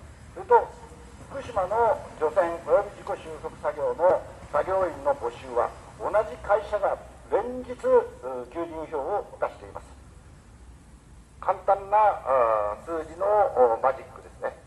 有効求人倍率は上がります。仕事場が劣悪で飯が食っていけないからもっといい仕事がないかと思って辞めてもまた同じような形で雇用をしてまた辞める。その度ごとに有効求人倍率が上がっていって景気が良くなったと。だから安倍さんがG7 が終わった時に言った内容は完全にデタラメな有効求人倍率の計算の方法だというふうに言ってもまず、間違いないと思います。で次に、先ほど申しました離職率と有効求人倍率の関係等々をなぜ段階で言ったのかということについて、これはG7 の後ですのでアメリカの景気動向は雇用環境の変化というのを政府が公表することで景気の公共感を示すというそういうやり方をやっています。日本ではそういうやり方はやらなくて、先ほど言いましたように GDP でそれを説明しようとするので大きな無理があります。やっぱり雇用環境が良くなっていくというのは確かにいいことであり、それが飯が食える給料であれば非常にいいことなんですけれども、一つ大きな問題があります。これは安倍さんがやっぱり新3本の矢の時にまたそれ以前にですけども言っているトリクルダウンという考え方ですね。企業が儲かれば労働者も賃金が上がるんだという考え方、これを根底にして今施策を作っていますが、これは絶対にそういうふうにはなりません。実は三菱自動車の燃費不正事件をよく見ておりました。なんと三菱自動車には7800社の下請けの会社があったわけですね。7800社で仮に10人働いていたとしたら一体何人になるのかお分かりだと思います。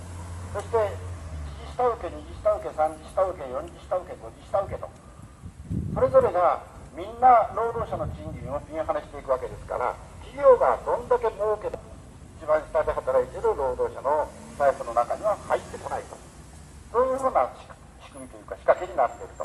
これもだから安倍さんの一つの幻想を売り物にしたまやかし嘘だと思います。企業のを見ておりましたら352兆円に膨れ上がってました。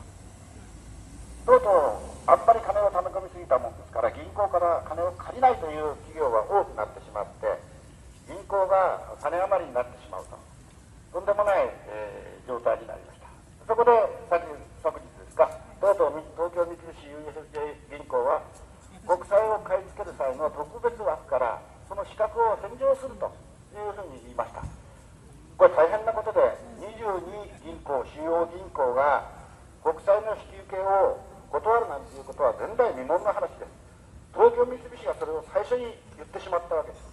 これも金利政策という政策の一つの結果です。マイナス金利になったら日銀の当座預金に預けていったお金が目減りして帰ってくるなんて資本主義では基本的にはありえない、そういう施策を打ってしまいました。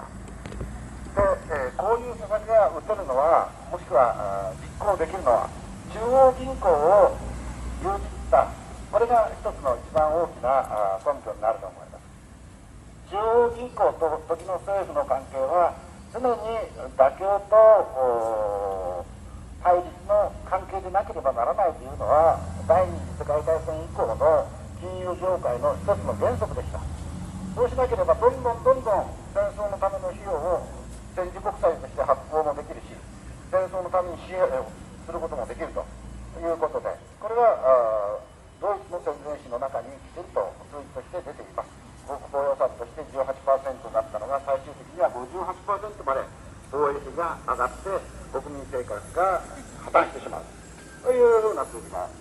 でそれを最初抵抗していたサハトというドイツの財務省というかいわゆる中央銀行の総裁は、これ以上はもうヒトラーの言う通りが金が出せないということで断ってしまいます。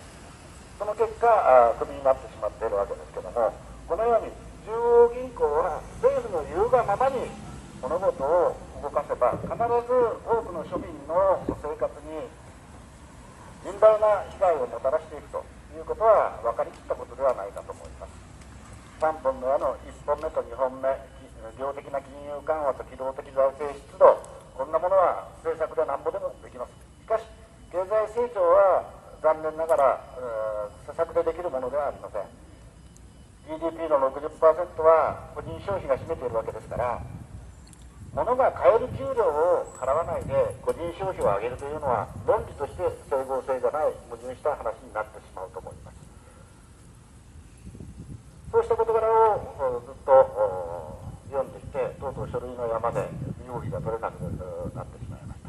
先ほどの話に少し戻って一億総活躍で日本の労働者の状態がどうなのかというのを見ていて、とうとう過労死の話になってしまいました。で過労死というのはなんとレスオーバーワークっていうふうに言うらしいんですけど、過労死でちゃんと通じるんですね。で世界共通言語になったのは津波と過労死とカビ風と、この3つが世界の共通言語というふうになっているのを知ってびっくりしてしまいました。過労死、こういう法律を持っている国は他にないそうです。でこれはいつも言うんですけども、過労死防止法というのができました。過労死を法律でやめさせると、法律でやめさせなければ過労死、いわば働きすぎて死んでしまう人間が出るような労働環境というのは奴隷労働でもありません。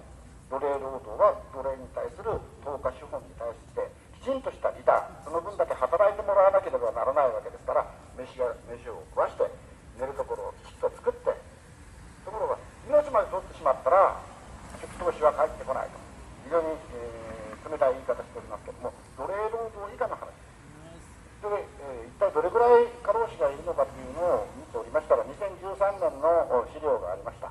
1758人、これが過労死で認定された数です。過労に関連して自殺した人の数というのも、これは警察庁の発表ですのであまり信頼できませんけれども、3000数百名というふうになっております。で過労予備軍というのはどれぐらいいるのかというと、これはもう想像がつきません。どれぐらいの予備軍がいるのか、おそらく膨大な数の過労予備軍、過労死予備軍が作られているというのが今の現状ではないかと思います。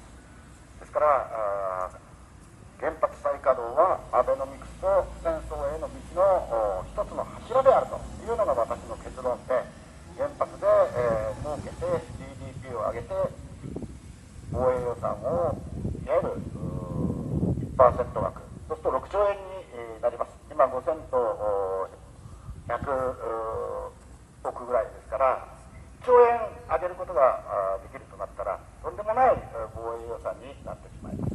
最後になりますが、この1兆 1% 枠、 GDP の 1% 枠の防衛予算という考え方を変える方法がありました。憲法9条を変えてしまえばいいんです。そうすると防衛予算という考え方から国防予算に変えると、科目としての性格が変わってしまいますから、10兆を使う方が全然問題なくなってしまいます。今もなんやかんや言いながら9条が生きていると、経済の世界の中きているわけですから、去年2%以内に防衛予算を抑えましょうというふうに、もしこれが本当に国防予算という考え方になった場合、国家予算の中にしっかりと組み込まれるわけですから、これは使いたい放題になってしまう、こういうふうに考えています。独り言だと思って聞き逃してください。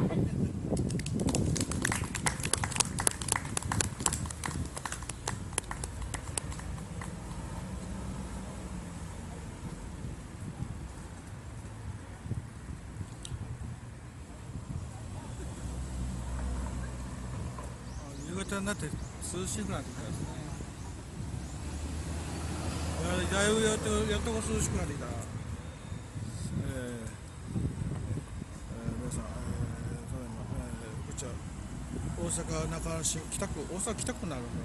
大阪のどっかの何区のかわからないけど、中之島にある、関西電力本店の前で毎週金曜日で行われているストップ原子力関電包囲行動の模様を現在配信中です。こんばんは。やっと日が沈んで少ししのぎやすくなってきました。今日はとにかく暑かったです。30度を超していると思いますけども、今の時期に30度ってちょっともう風がございましてね。で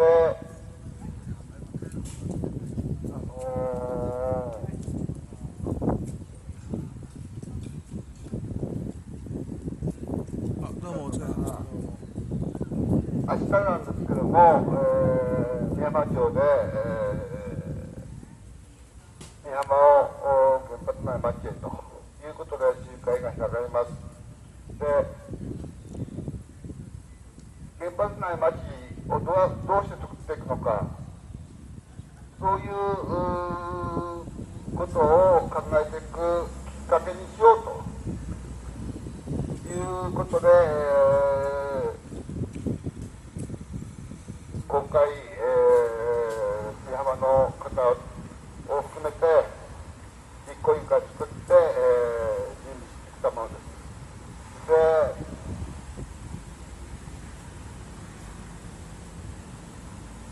美浜はご存知のように1号機、2号機は、廃炉が決定しています。で、3号機が40年を超えて再稼働を狙っている。しかし規制庁は審査は終了だというふうには言ってますけども、本当に3号機を動かすのかどうか、そういう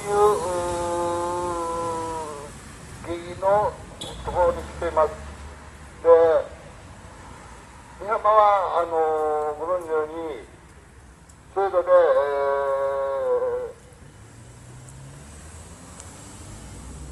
関西電力としては最初に作られた原発です。で、3号機でも1976年に運転開始と。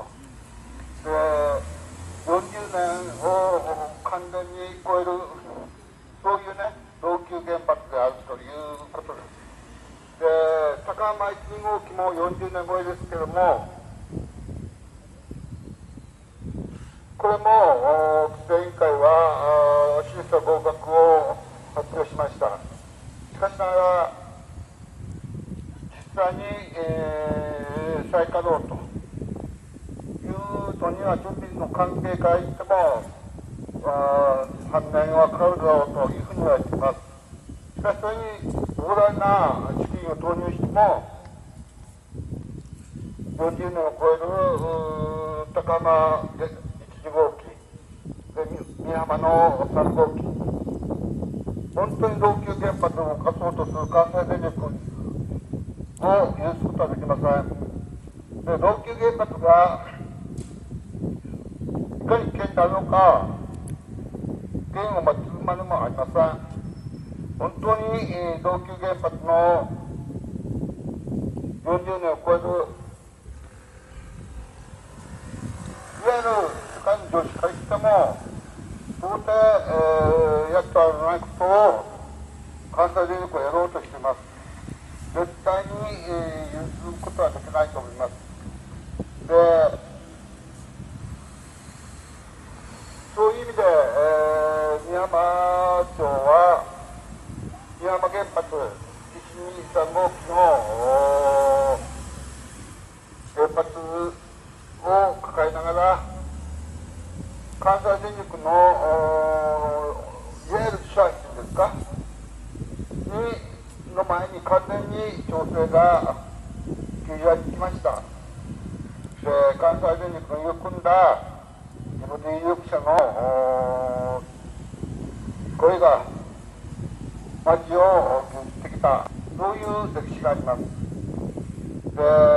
美浜町にはこの関西電力の原子力事業本部がそれに立っています。また、条約の原発関連の施設が立っています。そういうふうに美浜というのは若さにおいてもある意味では本当に関連支配が受け取れている、そういう町です。その町で今40年を超える原発ということでハイドのチャンスを迎えている、そういう中で、本当に原発をいらない、原発のない町を作っていく、そういう試みが起こりつつあります。で、実際に、原発なしでやっていけるのか、そういうテーマに挑戦していくことが絶対必要だと思います。で、実際に、高浜町の場合は町の年間予算が100億円、これは人口1万人の町としては破格の財政状況です。で、美浜町でも1万人1万の町で同じくらいの町の財政です。で、その半分がいわゆる原発関連のお金です。要するに、固定資産を含めた原発のに、結びついたお金が町の予算の 50% を占めています。で、この原発がなくなった場合、この半分の50億、これがなくなるということがいわゆる生活できなくなるんじゃないかというふうに地元の人は考えます。考える人も多いです。しかしながら50億そのものが全くゼロになるわけじゃなくて、いかにして、原発なしでやっていくのか、そういうことが今本当に問われています。沖縄、名古屋の場合はそういう国の基地対策費をカットされながらも町として、十分やっています。そういうことも経験に本当にそこに挑戦していく、考えていく、そしてアートの町おこしをやっていく、どうしてよりオーケストラというところは歴史のある本当に風光明媚なところです。美浜町においても水晶浜やそういう見方を抱えており、本当にこの自然豊かなところです。そういう意味では観光とかそういうものを本当に生かしながら原発に依存しない町を作っていく、そういうことが本当に作り出していく、そういうことが本当に必要なところに来ています。私たちが全原発の廃炉、そういうことを抱える以上、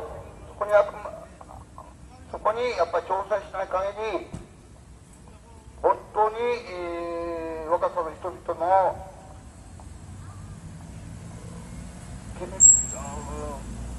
若さの人々の願いと立体化するためにも、そういうことに、私たちも挑戦していく必要があります。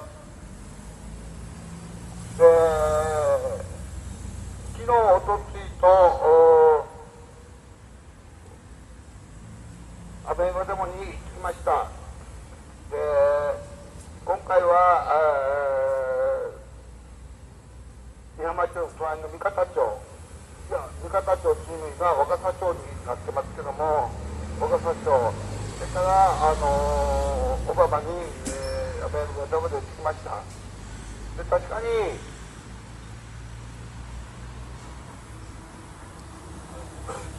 アベルバデモをやってる限りの中では、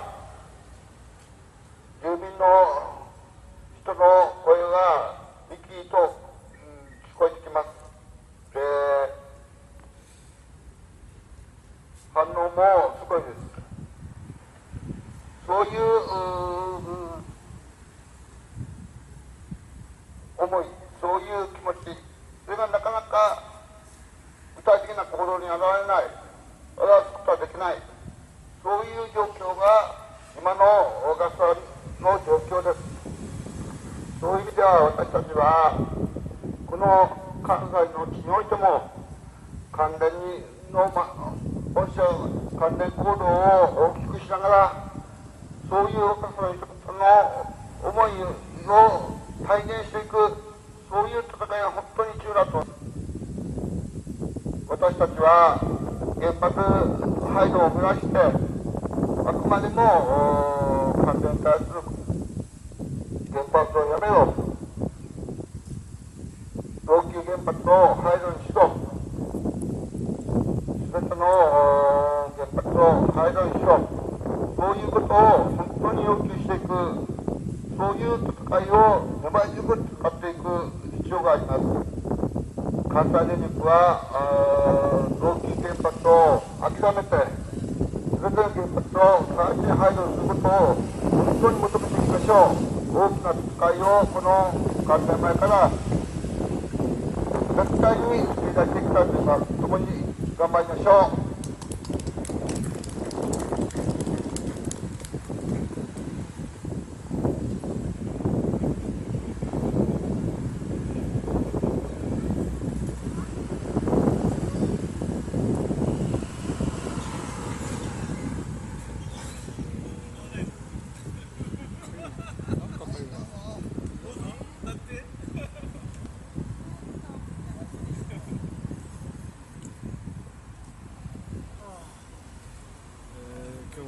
すごく暑かったんですけど、だいぶ涼しくなってきてますね。今7時14分ぐらいですね。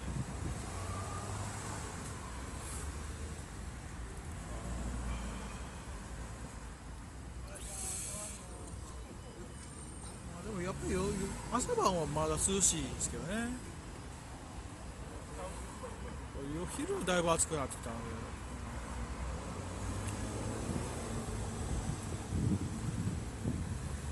こんにちは。遅くに来たのにもうぼちぼち帰らなあかんのですけど、歌えとか言われて出てきました。ですね、今日が10日ですよね。おとつい大阪地裁にね行ってきました。なんでか言いますと、戦争法は違憲無効っていうことで訴えを起こしました。その原告の一人になってますので、行ってきました。原告は722人集まったのかな。そのうち、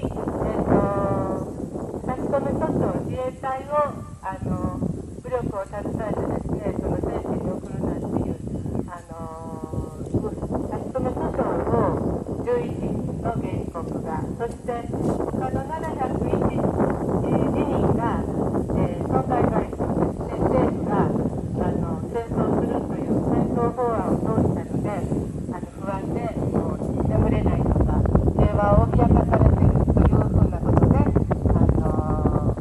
1人1万円の要求をしています。で、これまで平和的生存権についてはですね、あんまり具体的じゃないと言われてきて、下げることが多かったんですけれども、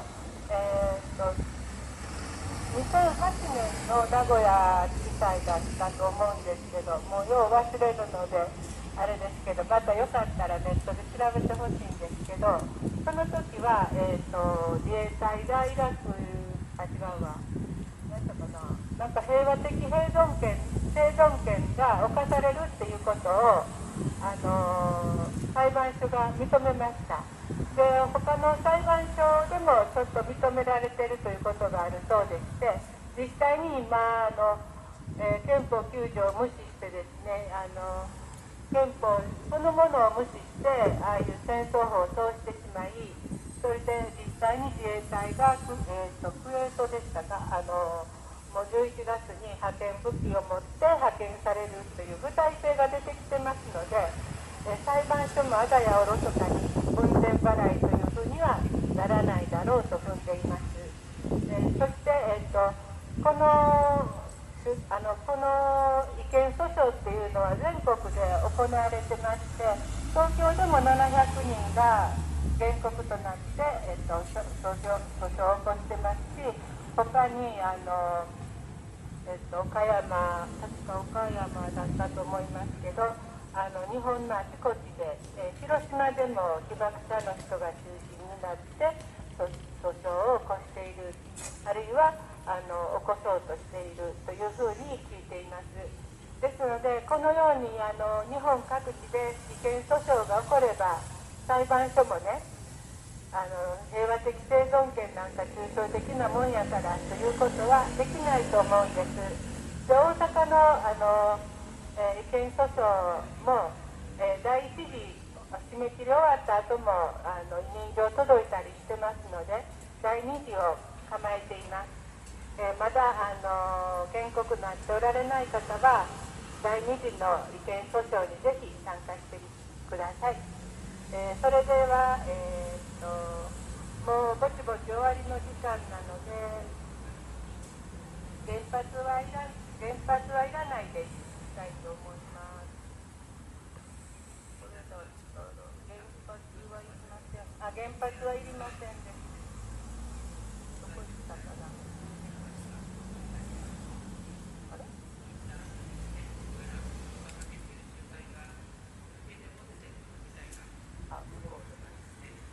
出てこない。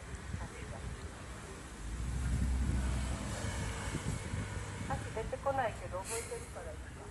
じゃあ、原発はいりません。いきます。原発はいりません。原発はいりません。いらないなら態度で決めそうよ。ほらみんなでデモしよう。高浜345ボックス燃料使う。とっても危険な原発よ。ほらみんなで止めましょう。高浜125 40年経っている。配管変えても原子炉は取り替えがききません。原発はいりません。原発はいりません。いらないなら態度で決めそうよ。ほらみんなでデモしよう。ほらみんなでデモしよう。ほらみんなでデモしよう。ありがとうございました。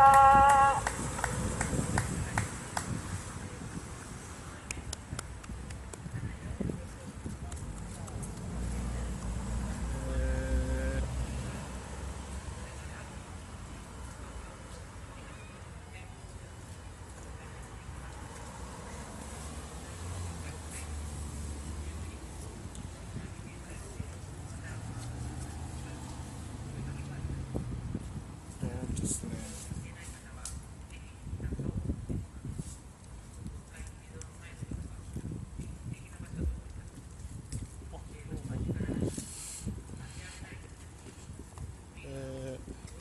まあなんと言いますか、その今日は結構まだ明るいですが、なんか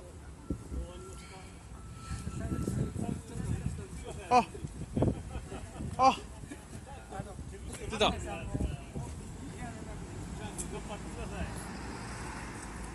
こ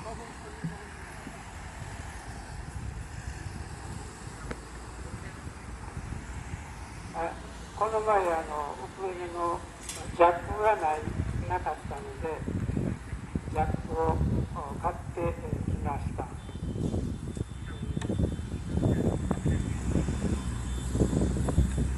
ところがこのジャックでもこんな小さいものでも800円です。私が前視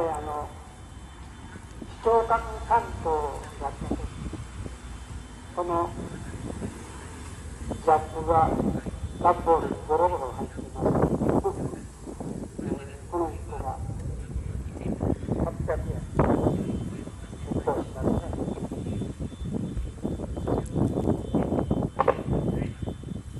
それをちょっとして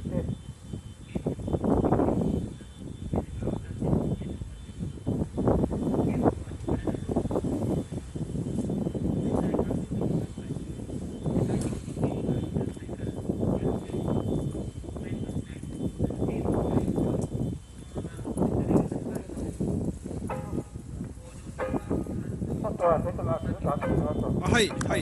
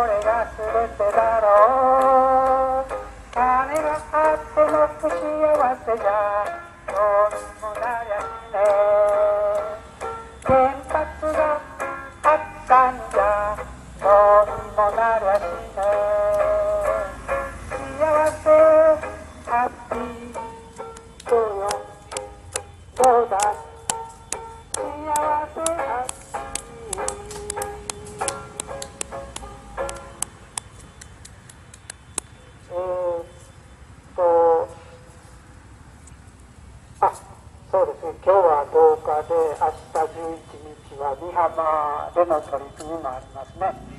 同時に11日は沖縄基地建設反対普天間基地撤去の意見広告運動の集会の報告集会がありまして、皆さんご存知のように2日の日に朝日新聞に普天間基地撤去辺野古新基地建設反対の意見広告が朝日新聞、それから沖縄の西に出ました。去年はこれが大体7000人ぐらいだったんですが、今年は9000人の人が賛同して、持ってましたね。実は全部載せられなかったということで、ちょっといつもいる団体賛同の人では名前もちょっと出なかった人もあるというぐらい、多かったようですね。相当だからお金も集まったというふうに聞いてます。でその報告集会が11日夜大阪で6時半からあります。でこれはアメリカの女性大佐が意見を言います。それから橋富さんなんかも来られて、集会が持たれます。若狭では美浜原発再稼働反対ということで、態度にということでの取り組みがあります。いろんな集会がということで、いくつかいつものようにちょっといろんな人たちを3回ぐらいでやりまして。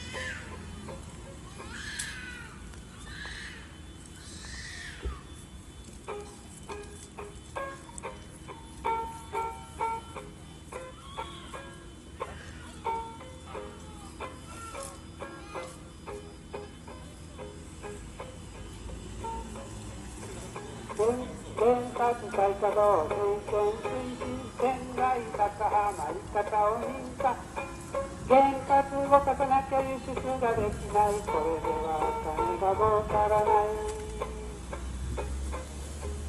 原発再稼働点検推進原発動かさなきゃ輸出ができないこれでは企業が儲からないこれでは人は生きられない原発再稼働点検推進被爆労働が欠かせない次々労働者を使い捨てポイント安全は上げてけ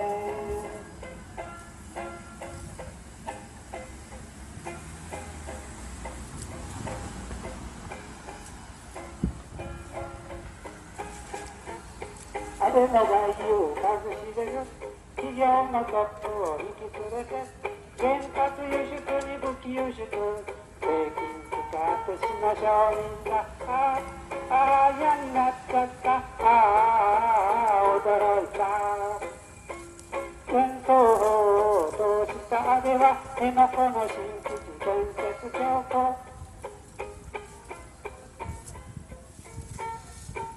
地方実を破壊して国家犯罪極まった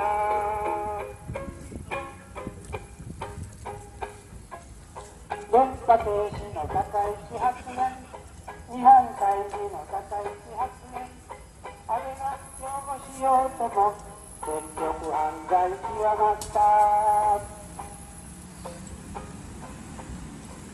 政府が無理と言ったなら左と言えないようにしてこれでは全部の自が守れない平和な社会が守れない嫌になっちゃった驚いた最後前に言いましたけどここへよく関東福島の方から避難してきていたお母さんと子供がよくふるさとを歌ってましたので、そのふるさとを最後に歌って終わりたいと思います。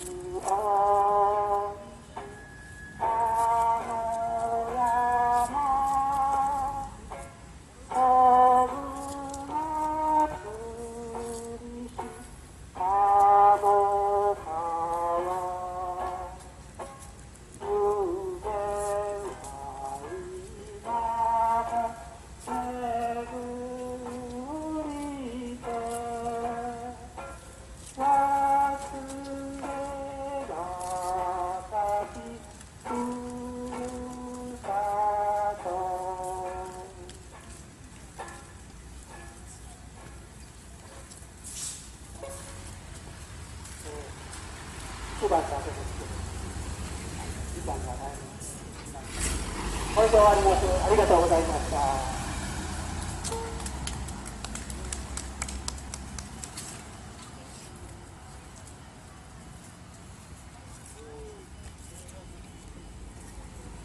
皆様お疲れ様でした。はい。ちょっと今日ビラ持ってきてないので、はい。日にちと時間だけ告知をしたいと思います。来月の4月5日午後2時からがれき差し止め裁判の控訴審が始まります。皆様たくさんのご協をよろしくお願いいたします。4月5日号です。よろしくお願いします。またビラ持ってきますので。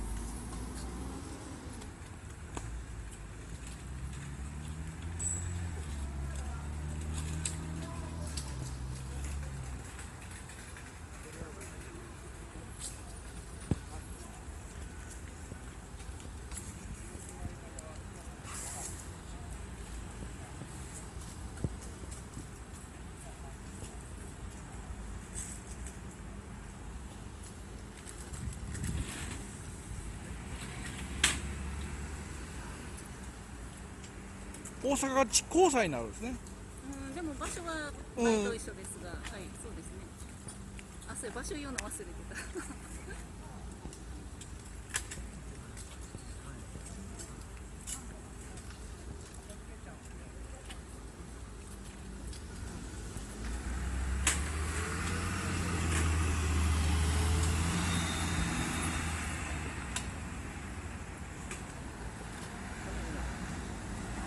はい、はい、あ、どうも、ありがとうございます。ちょっと確認します。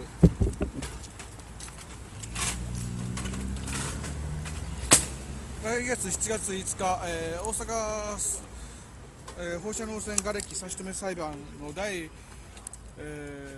訴審になるんですね。控訴審ですね。第1回目という一記事があるということでして、大阪そういうことですね。はい、14時からです。はい、14時からありますということで。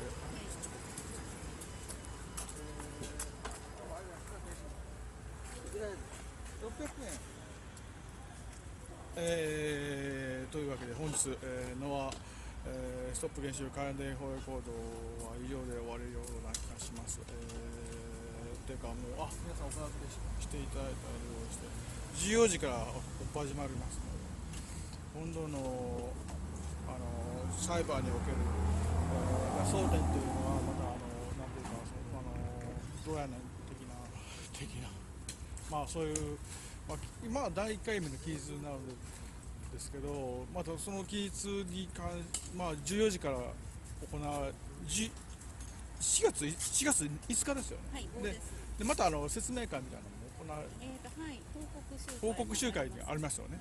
はい、そういうわけでした。ビラはい、また報告集会とかまた、ちょっと中継とかさせていただくような気がしますので、気がしますっていうか、お願いするような気がします。はい、よろしくお願いします。公式アカウント、瓦礫差し止め裁判の公式アカウントが、はい、ブログが更新されたとつぶやいておりましたので、はい、またそちらをはい、ちょっと見ます。はい、はい、ありがとうはい、ございます。